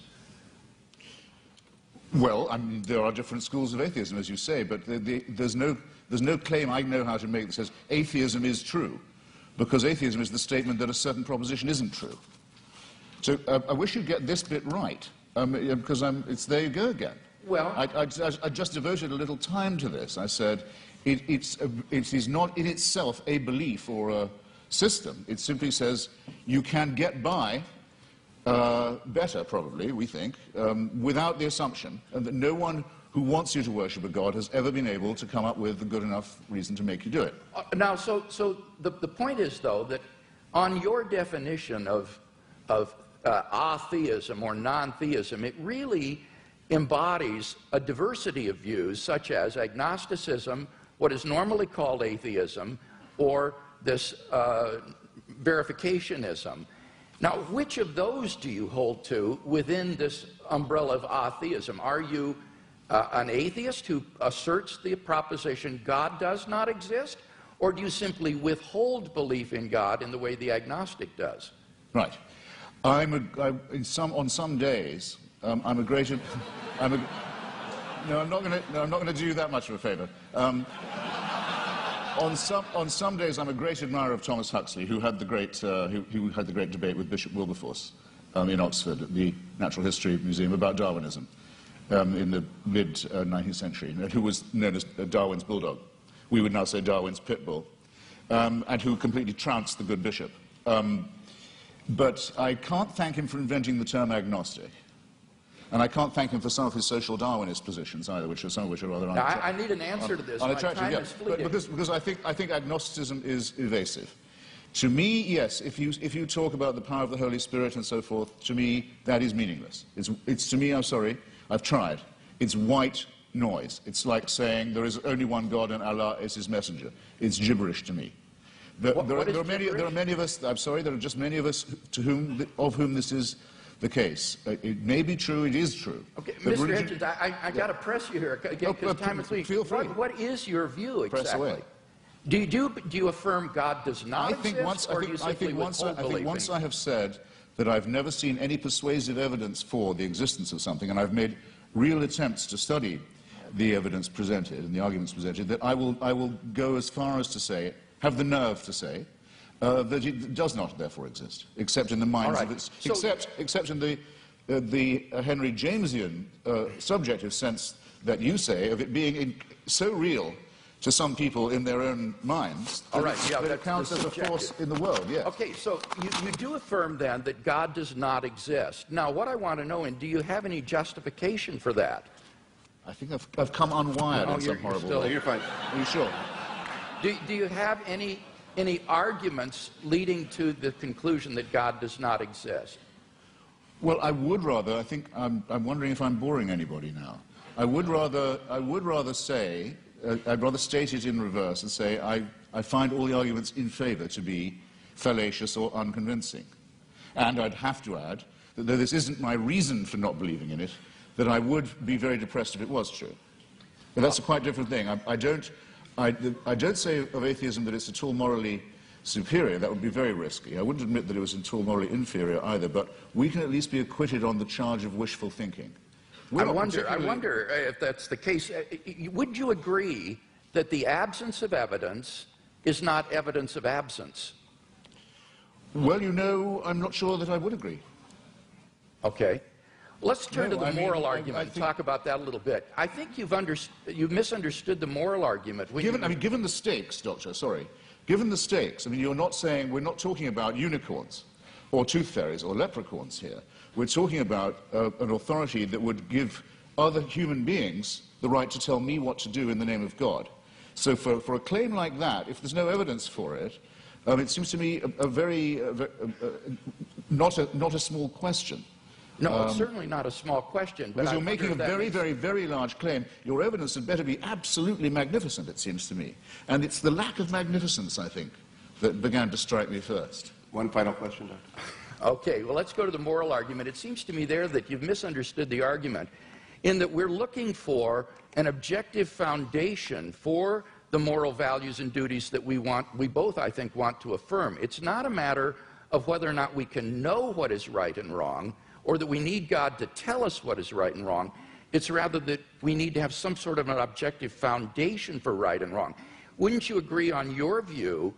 It's simply the sociobiological spin-offs of the evolutionary process, and that therefore these do not provide any sort of objective foundation for moral values and duties. That could be true, yes. That could well be true. Yeah, I don't want to be too much of a reductionist, but it's entirely possible that it is purely evolutionary and functional. One wants to think that there's a bit more to one's love for the fellow creature than that. But it doesn't add one iota of weight or moral gravity to the argument to say, but that's because I don't believe in a supernatural being. It's a non sequitur. Mr. Hitchens, your questions for Dr. Craig. Well, I'd like to know first, you said that the career of Jesus of Nazareth involved a ministry of miracles and exorcisms. When you say exorcism, do you mean that you believe in devils too? What I meant there was that most historians agree that Jesus of Nazareth practiced miracle working and he practiced exorcisms. I'm not committing myself, nor are historians committing themselves to the reality of demons, but they are saying that Jesus did practice exorcism and he practiced healing. So you believe that Jesus of Nazareth caused devils to leave the body of a madman and go into a flock of pigs that hurled themselves down the Gadarene slopes into the sea? Do I believe that's historical? Yes. Right.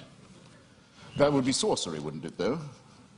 No, it would be an illustration of Jesus' ability to command even the forces of darkness, and therefore an illustration of the sort of divine authority that he was able to command and exercise. This, as I say, is illustrative of this unprecedented sense of divine authority that Jesus of Nazareth had, that he even could command the forces of darkness and that they would obey. So whether you think he was a genuine exorcist or that he merely believed himself to be an exorcist, what is historically undeniable is that he had this radical sense of divine authority, which he expressed by miracle working and exorcisms. Right. And you believe he was born of a virgin? Yes, I believe that as a Christian. I couldn't claim to prove that historically. That's not part of my case tonight. But as a Christian, I believe that. And I know you believe in the resurrection, but yes, as a matter of biblical, what shall we call it, consistency, it's said in one of the Gospels that at the time of the crucifixion, all the graves of Jerusalem were opened, and all the tenants of the graves walked the streets and greeted their old friends. It makes the resurrection sound rather a commonplace in the greater Jerusalem area.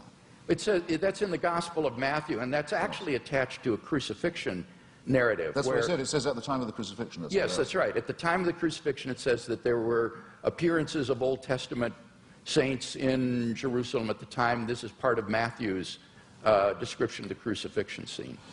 Do you believe that? I don't know whether Matthew intends this to be apocalyptic imagery or whether he means this to be taken literally. I've not studied it in any depth, and I'm open-minded about it. I'm willing to be convinced one way or the other. You see, the reason I'm pressing you is this because, we know from Scripture that the pharaohs, magicians, could produce miracles. In the end, Aaron could outproduce them. But what I'm suggesting to you is even if the laws of nature can be suspended and great miracles can be performed, it doesn't prove the truth of the doctrine of the person who's performing them. Or would you not agree to that? Not necessarily. I think that's right. So somebody could be casting out devils from pigs, and that wouldn't prove he was the Son of God.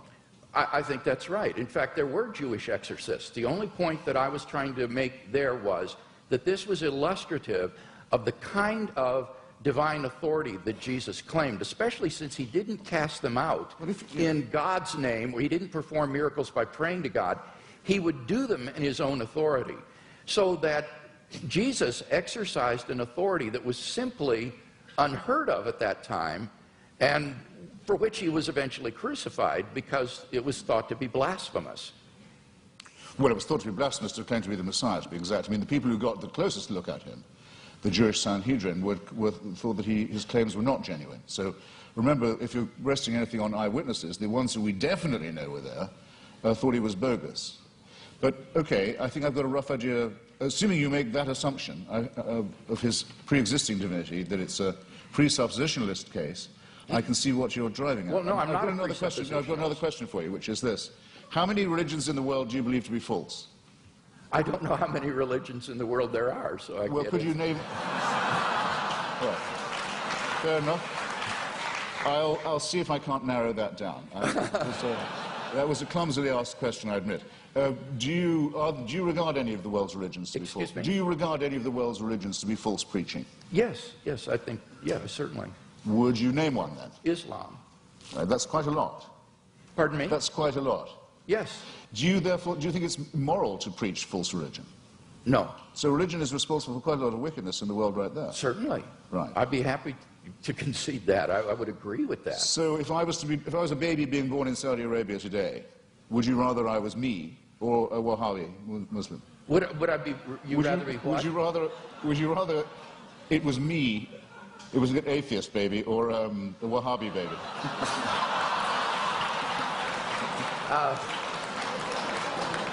I don't have any preference as to whether you would. Very good. As bad as that. Okay. Are there any? Sorry, I've only got a few seconds. It's a serious question. I shouldn't squander it. Are there any Christian denominations you regard as false? Certainly. Could I know what they are? Well, I'm not a Calvinist, for example. I think that certain tenets of Reformed theology are incorrect. I would be more in the Wesleyan camp myself. But these are differences among brethren. These are not differences on which we need to put one another in some sort of a cage. So within the Christian camp, there's a large diversity of perspectives. I'm sure there are views that I hold that are probably false. But I'm trying my best to get my theology straight, trying to do the best job, but I think all of us would recognize that none of us agree on every point of Christian doctrine, on every dot and tittle. Before Mr. Hitchens succeeds in launching another series of religious wars among Christians, let's get to the... Let's get to the responses. 7 minutes are each. Dr. Craig, it is your 7 minutes. Okay.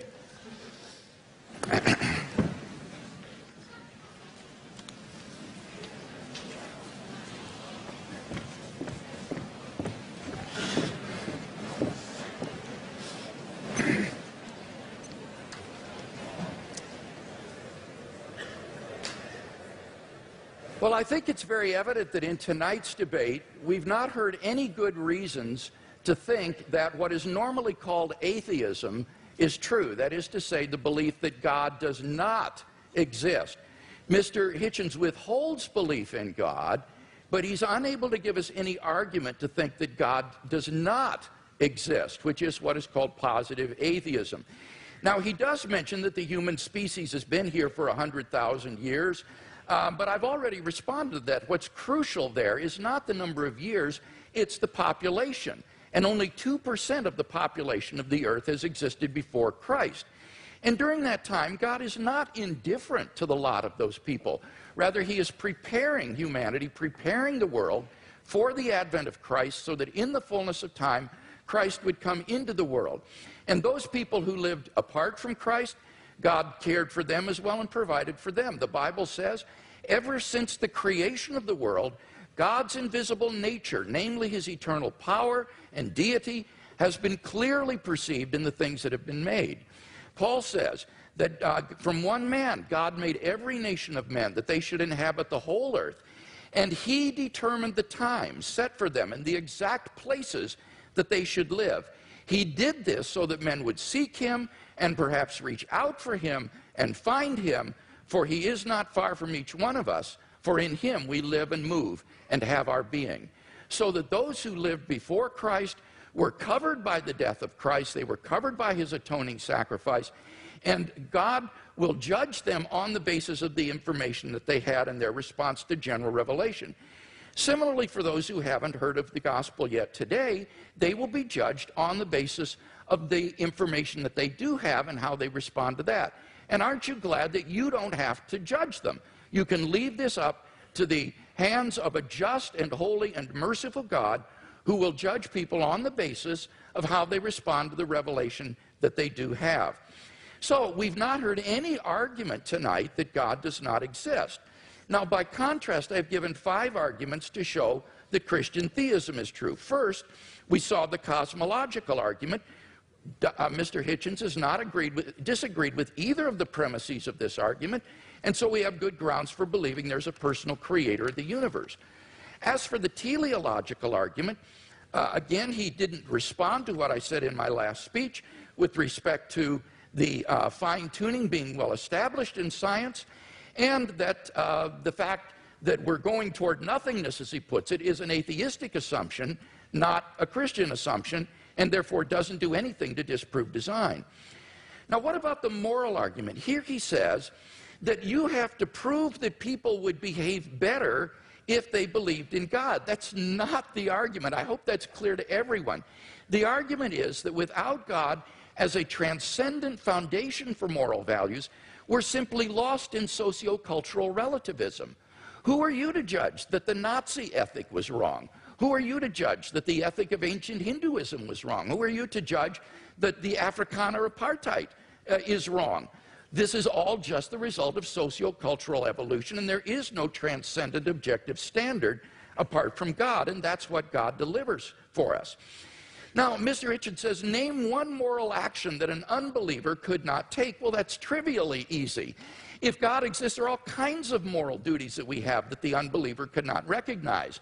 At the panel discussion last week in Dallas, when Mr. Hitchens demanded that someone name such an action, a pastor on the panel immediately piped up, how about tithing? Well, leave it to a pastor to think of that, but clearly that's an action that only a believer would take. Even more fundamentally, what about the first and greatest commandment? You shall love the Lord your God with all your heart, with all your strength, with all your mind. That is an action that only a believer can take. No unbeliever can discharge even this most fundamental of moral duties. But in any case, all of this is beside the point with respect to the moral argument. The point is that on atheism, there are no moral obligations for anybody to fulfill. In nature, whatever is right, and Mr. Hitchens is unable to provide any sort of objective foundation for moral values. Massimo Pigliucci is a philosopher of biology. This is what he has to say. He says on atheism, there is no such thing as objective morality.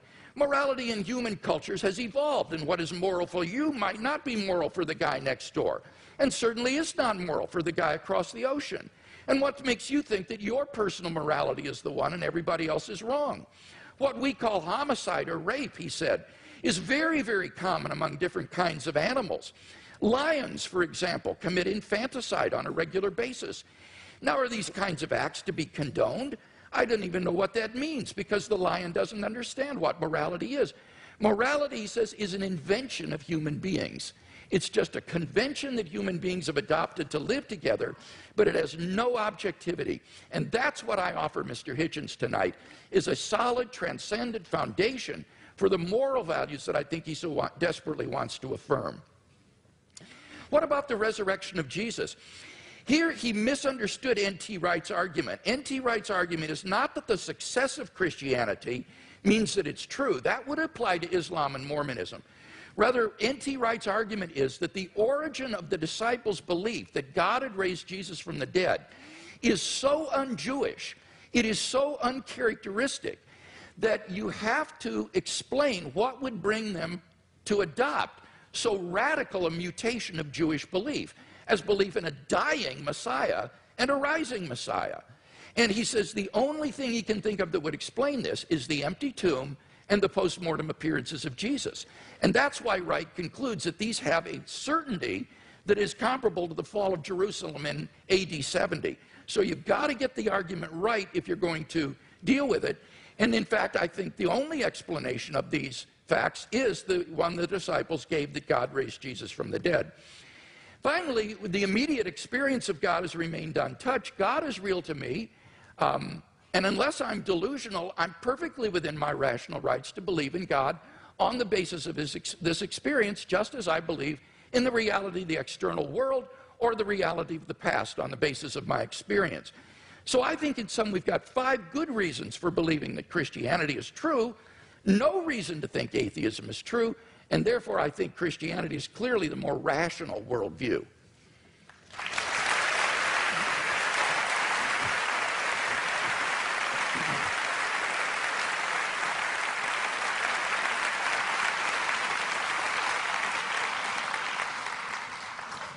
I think you'll correct me if I'm wrong, it's Tertullian, isn't it, who says something like, it's variously translated, credo quia absurdum, that the very improbability of the thing, the very unlikelihood of it, the unlikelihood that anyone would fabricate such a thing, for example, that a Jew could be brought to believe something so extraordinary, is testimony to its truth. I'm sure there can't be anyone here who doesn't think that's a little too easy, a little too facile. I myself, for example, have followed the career of a woman known vulgarly in the media as Mother Teresa, an Albanian named Agnes Bujashu, a Catholic fanatic operating in the greater Calcutta area.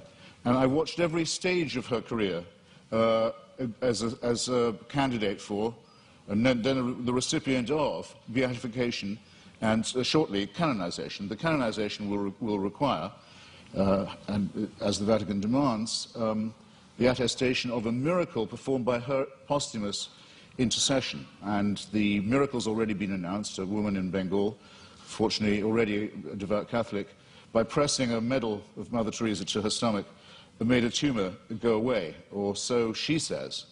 All the witnesses to this have since recanted. All the doctors have given a much better explanation of how she was cured, of the swelling and the growth and what the medicines were and so forth, but they're still stuck with it. They have to go ahead with this process which will lead to countless untold suffering in India, because it will appear to license the bogus charlatanry of shaman medicine and intercessory medicine rather than the real thing. All of this will have to be gone through, this awful display, in the name of faith. And I just happen to have watched it at every stage, and I can tell you, it's depressingly easy to get a religious rumor started. You can count on an enormous amount of pre-existing credulity among illiterate, frightened, ill-educated populations. There isn't a literate, written down, properly attested witness of any real sort in the Gospels. It is, and you may as well admit it and stick to it because it's what you're good at, it involves an act of faith. Second, on the matter of my moral question, yes, it's true that Doug Wilson said that tithing was something I couldn't do, but then, I'm not moving the goalposts here, I don't think I'd regard giving all my money to the new St. Andrew's Church as a moral act. The only challenge that I've had so far that I really couldn't get out of, I should share it with you, was I was told, well, you couldn't do this. You couldn't say, Father, forgive them, for they know not what they do. No, but nor could you, as people of faith. You wouldn't dare. It would be blasphemy for you to do it.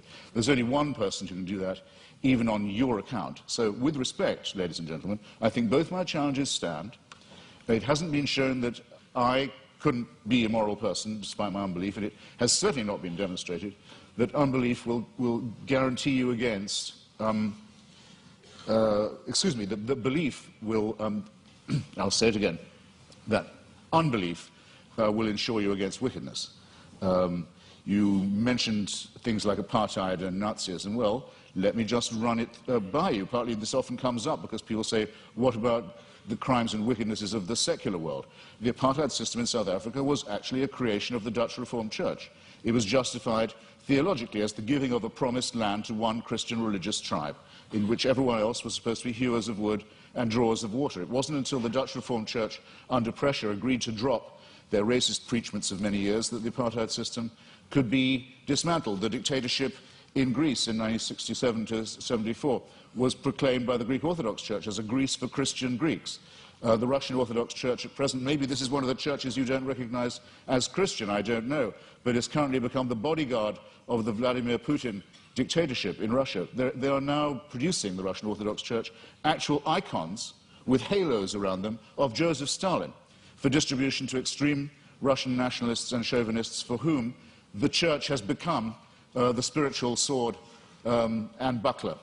In Nazi Germany, prayers were said every year on the Führer's birthday by order of the churches for his survival and well-being. The first concordat signed by Hitler and by Mussolini in both cases was with the Vatican.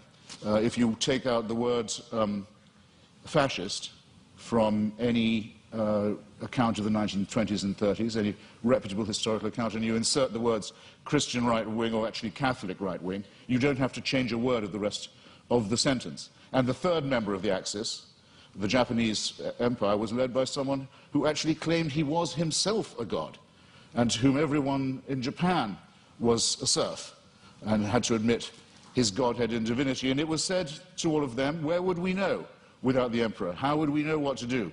How would we know what a right action was? Without him, there would be screwing in the streets. There would be chaos. No one would know their bearings. Without our God, we would be rudderless. Many Japanese people, in fact, it's pitiful to report, still actually believe that. Now,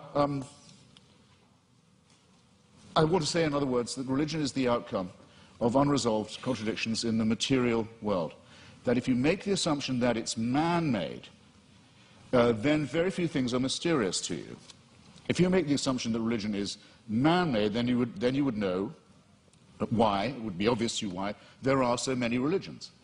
When you make the assumption that it's man-made, you will understand why it is that religion has been such a disappointment to our species, that despite innumerable revivals, innumerable attempts again to preach the truth, innumerable attempts to convert the heathen, innumerable attempts to send missionaries all around the world, that the same problems remain with us, that nothing is resolved by this, that if all religions died out, or all were admitted to be false, instead of, as all believers will tell you, only some of them are false. In other words, we're faced with the preposterous proposition that religion are either all of them true, or none of them true, or only one exclusive preachment is true. And none of these seem to me coherent, and all of these seem to be the outcome of a man-made cult. Assume that all of them were discredited at the same time, all of our problems would be exactly what they are now. How do we live with one another? Where indeed do morals and ethics come from? What are our duties to one another? How shall we build the just city?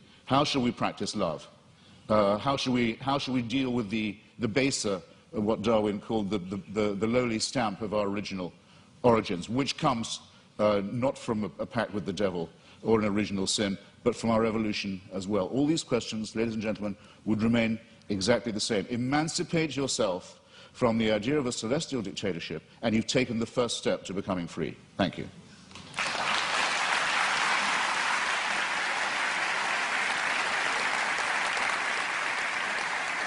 Dr. Craig, your closing argument, 5 minutes.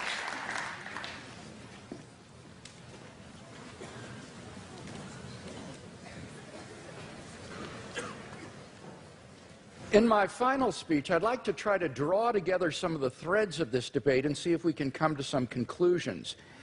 First, have we seen any good arguments tonight to think that God does not exist?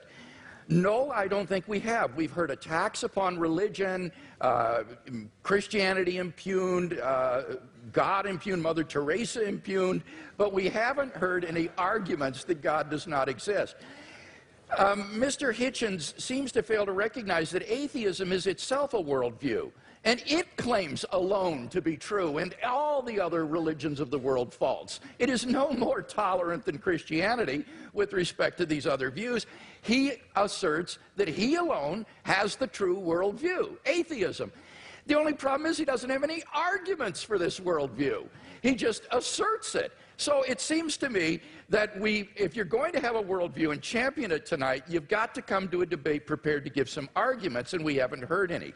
He did have an argument about evolution, but when I explained that, it actually turned out to be supportive of theism. Evolution actually provides evidence for the existence of a designer of the universe. So we've not heard any good arguments to think that atheism is true. Now, I presented 5 reasons to think that theism is true. And this is what God, or the God hypothesis, does give you. He asks, what does it give us?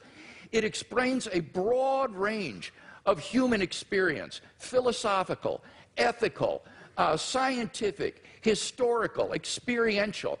I find the attraction of the God hypothesis is that it is so powerful in making sense of the way the world is. For example, the God hypothesis explains the origin of the universe.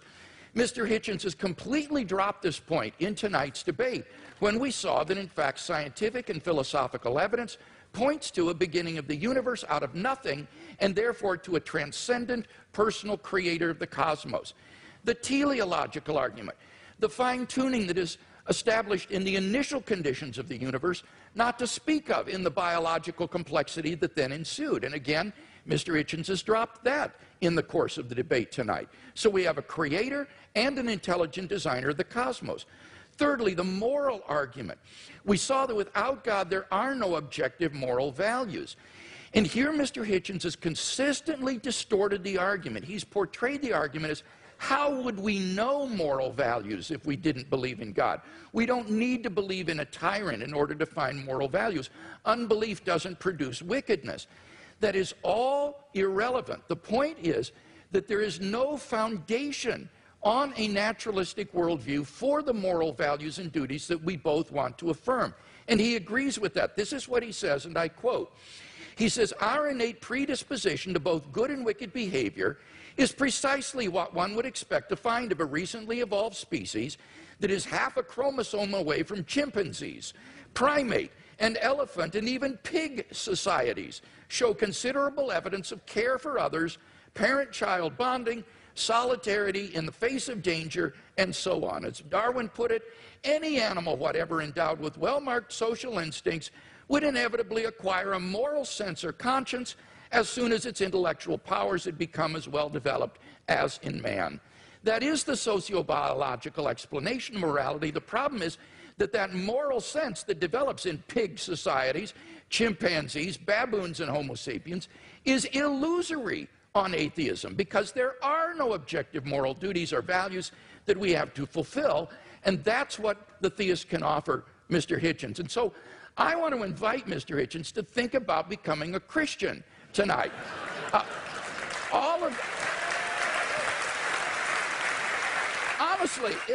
Honestly, if he is a man of goodwill who will follow the evidence where it leads, all of the evidence tonight has been on one side of the scale. And he wants to affirm objective moral values, so why not adopt theism? The resurrection of Jesus has gone unrefuted. The argument is not that it's too improbable to be false. The argument is that you need a historically sufficient explanation to explain why the disciples came to believe this. And there isn't one apart from the empty tomb and appearances. It's not a matter of rumor because the empty tomb was public knowledge in Jerusalem. It would be impossible for Christianity to flourish in Jerusalem in the face of an occupied tomb. Finally, the immediate experience of God. If there's anybody watching or listening to the debate tonight who hasn't found God in a personal, experiential way, then I want to invite you as well to think about becoming a Christian. I became a Christian as a junior in high school, and it changed my entire life. And I believe that if you'll look into it honestly with an open mind and an open heart, that it can change your life as well.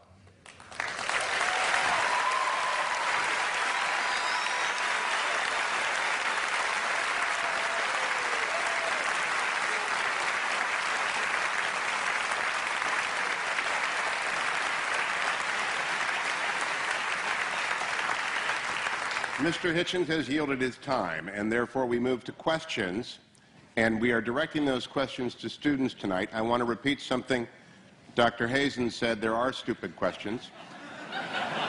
I want to add to it, we are uninterested in your opinions, only your questions matter to us. I don't know where the microphone is. Can we hear the first question? Each participant will answer every question. Dr. Craig, Mr. Hitchens, thank you so much. It's been great listening to you both. My question is for Mr. Hitchens. Mr. Hitchens, in your book, God is Not Great, you say that, quote, there are 4 irreducible objections to religious faith, end quote. The third being that religious faith, quote, is both the result and the cause of dangerous sexual repression, end quote. So here's my question for you. Is it good that the Bible prohibits humans from having sex with animals? Or is that an example of dangerous sexual repression?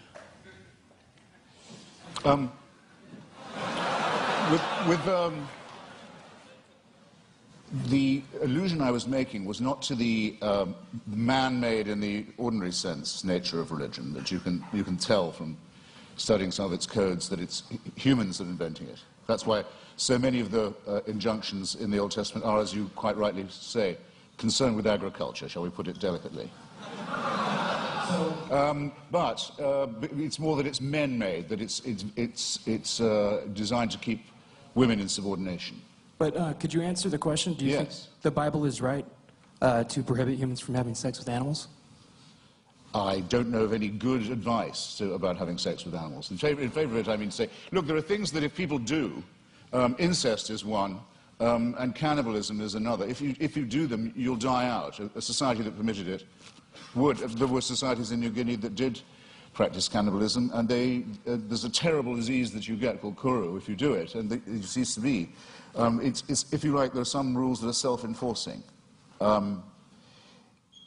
That's not what when I was talking about sexual repression, I was talking about the enormous number of prohibitions on sex between men and women, and on the evident fear of female sexuality, and the superstitious dread, for example, of female menstrual blood.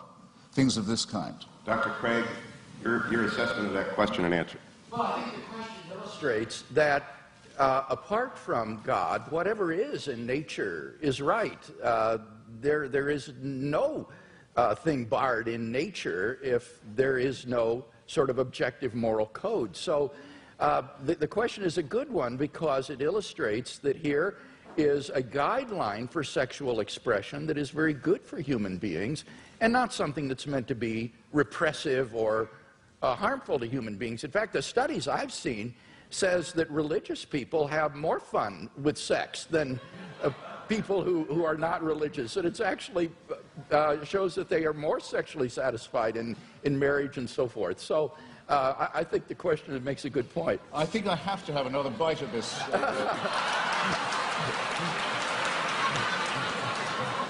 This tempting cherry. You see, if it's true that, as I think it is, that nature is pretty indifferent, pretty callous, pretty random, then who is the designer? But many people say concerning the ban on homosexuality, for example, in the Old Testament, they'll say, well, homosexuality is against God's law and it's against nature's law. Well, in that case, why does nature see to it that so many people are born homosexual? Or, if you want to rephrase it, why does God have so many of his children preferring sex with their own gender? It doesn't help. It doesn't, in clarifying and elucidating this, it doesn't help to assume a supernatural authority. Whereas, if you look at the reasons given by Maimonides and the other sages for the practice of circumcision, it is precisely to dull and to blunt the sensation of an organ which I don't think even... well, I'll leave it there. Our next question. It's explicitly designed, in other words, to reduce sexual pleasure, make it more of a painful duty than a celebration. When you ask for it. I don't want to misrepresent myself. I was a student here and graduated.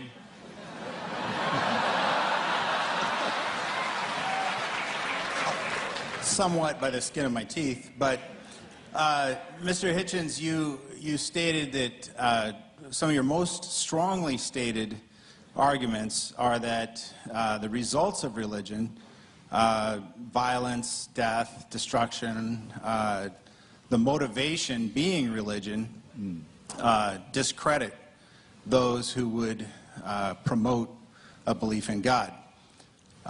However, I think there's an imbalance there in that the nuclear bomb was created by physicists, and is the most demonstrable violence perpetrated on mankind. So I wonder how you respond to that. Well, physics isn't an ideology. Physics isn't a belief system. It's a science. Well, I think that would be subjective. I mean, you could, any more than the Marie Curie discovering radium makes her practice morally different. I mean, it's not comparing like with like. What I'm talking about are specific religious injunctions to do evil, to mutilate the genitalia of children, for example, to take the pastor, Douglas Wilson, who Dr. Craig was just mentioning, with whom I crossed swords several times this year, recently in Dallas. I happened to be mentioning to him about the commandment to exterminate the Amalekites in one of our debates, and he said that commandment is still valid. If there were any Amalekites, it would be his job to make sure that they were all put to the sword. And some of the virgins left over for slavery, purposes better imagined perhaps than described. I think this is a very serious problem. I'm not taking refuge in the commonplace that sometimes religious people behave badly, that would discredit religion. That would be a very soft option. I'm saying there are specific biblical, scriptural injunctions to do evil.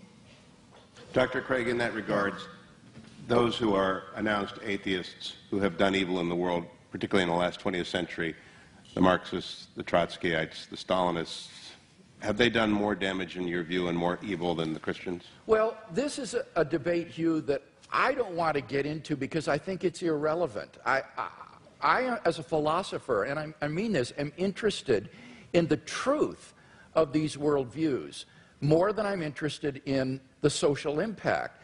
And you cannot judge the truth of a worldview by its social impact. That's just irrelevant.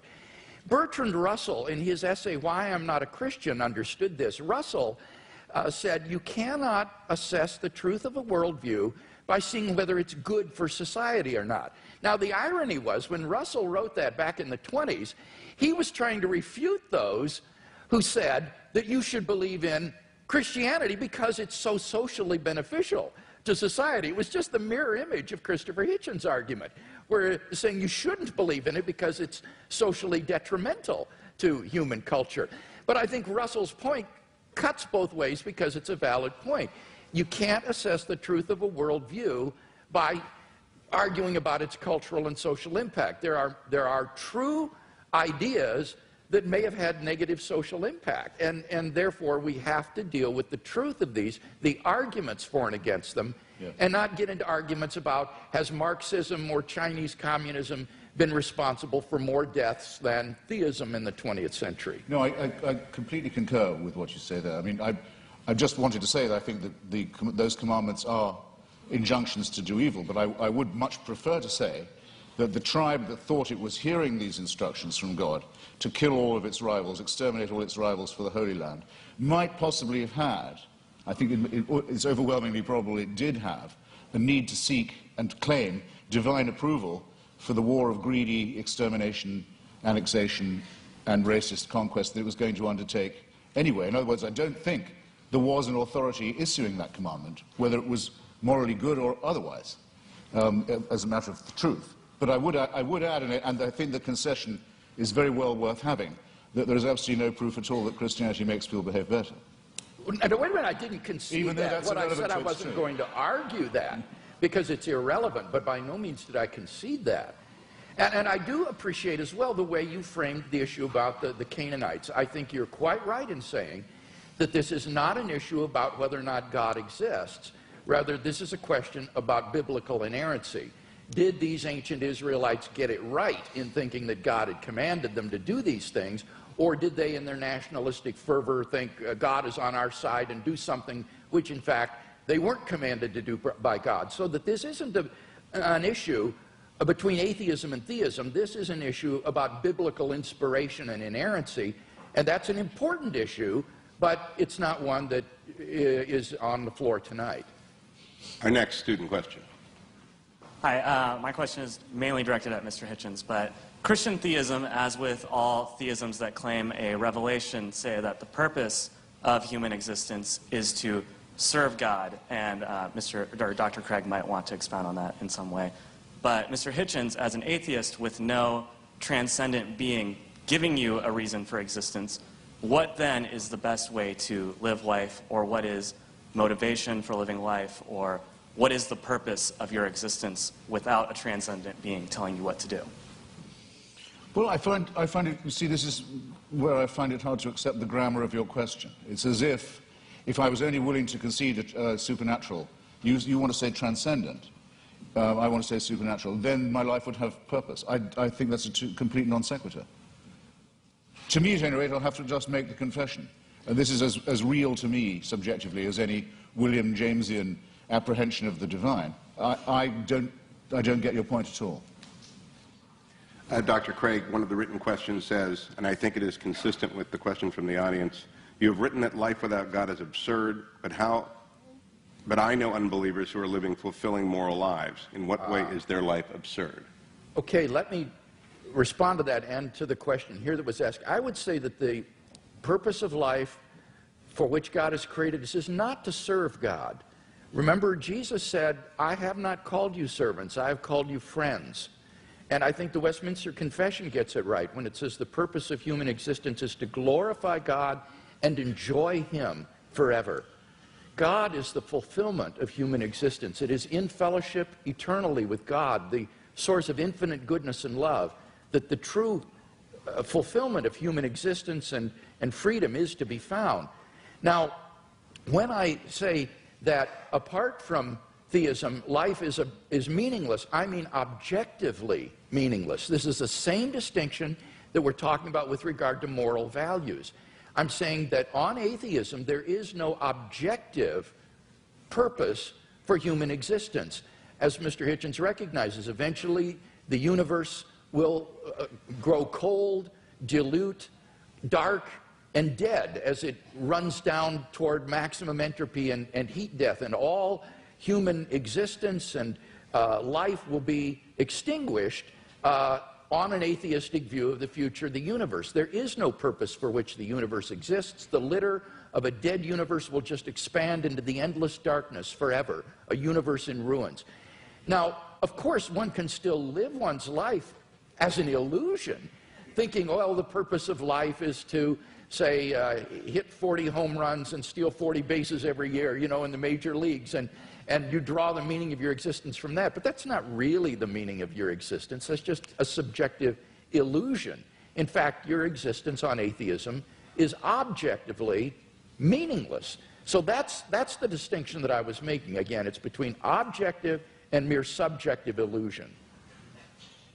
Well, I think it has it exactly the wrong way around. You see, as I was beginning to say earlier, we didn't have time in the question period. I wouldn't say that atheism was morally inferior. I wouldn't concede that for a second. I don't want to make a claim for its superiority either, but there may be a slight edge here. We don't believe anything that could be called wishful. In other words, we don't particularly welcome the idea of the annihilation either of ourselves as individuals, the party will go on and will have left and we're not coming back, or of the entropic heat death of the universe. We don't like the idea, but there's a good deal of evidence to suggest that that is what's going to happen. And there's very, very little evidence to suggest that I'll see you all again in some theme park. One nice and one nasty experience. There's absolutely no evidence for that at all. So I'm willing to accept, on the evidence, conclusions that may be unwelcome to me. I'm sorry if I sound as if I'm spelling that out, but I will. Now, you want to know what makes my life meaningful? Generally speaking, it's been struggling myself to be free, and if I can say it without immodesty, Mr. Hewitt kindly said it for me, too flatteringly beforehand, but trying to help others to be free too.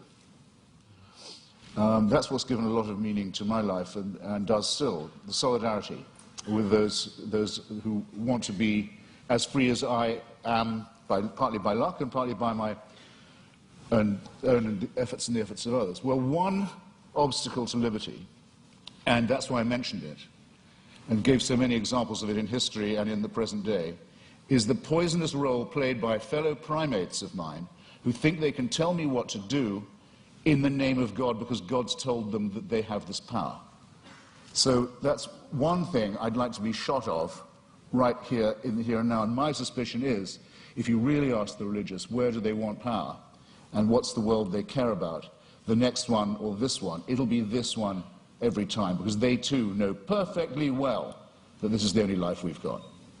Yeah, I don't think that's true. It seems to me that on the basis of the resurrection of Jesus, that we have grounds for the hope of immortality. This is the foundation upon which the Christian hope is predicated. So again, it gets back to whether or not one has good grounds for thinking that Jesus was who he claimed to be and that God raised him from the dead. Because if he did, then there is hope of immortality. But then I return your question to me, I return it to you in a different form.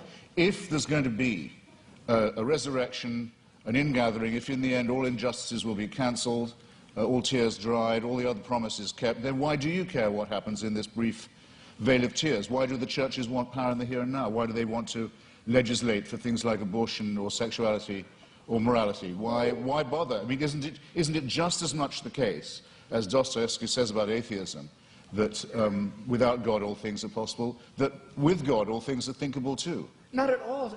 As Dostoevsky said, if there is no immortality, all things are permitted, he said, because it all ends up the same, it all comes out in the wash the same. But if there is a God who exists, who loves human beings and has created them in his image and endowed them with intrinsic moral value and unalienable rights, then you have every reason to treasure other persons as ends in themselves. And the desire of pro-life persons to champion the lives of the unborn or the lives of the dying isn't a power grab, Mr. Hitchens. It's because they genuinely care about the lives of innocent human beings that they believe are being wantonly destroyed. So it's a very positive motivation. Agreed, but there are perfectly good humanist motives for doing all those things, and if you want to have a reason for caring about the survival and health and well-being of others, the idea that you might depend on them for the only life you've got, and they on you for solidarity, is just as good an explanation for right action. But per contra, if people think God is telling them what to do, or they have God on their side, what will they not do? That's what I meant by the reversal of the Dostoevsky question. What crime will not be committed? What offense to justice and to reason and to humanity is not regularly committed by people who are convinced that it is God's will that they do that? If they commit such atrocities, it is only because they act inconsistently with their worldview rather than in line with it. Jesus would not have been a guard at Auschwitz or someone who would take away the human rights of another person. You need to ask what kinds of actions are sanctioned by a worldview. And on atheism, as Dostoevsky said, it seems everything is permitted. Humanism, without God as a basis for humanism, is just a form of speciesism, a bias in favor of your own species. I think Christianity affirms the real basis for humanism.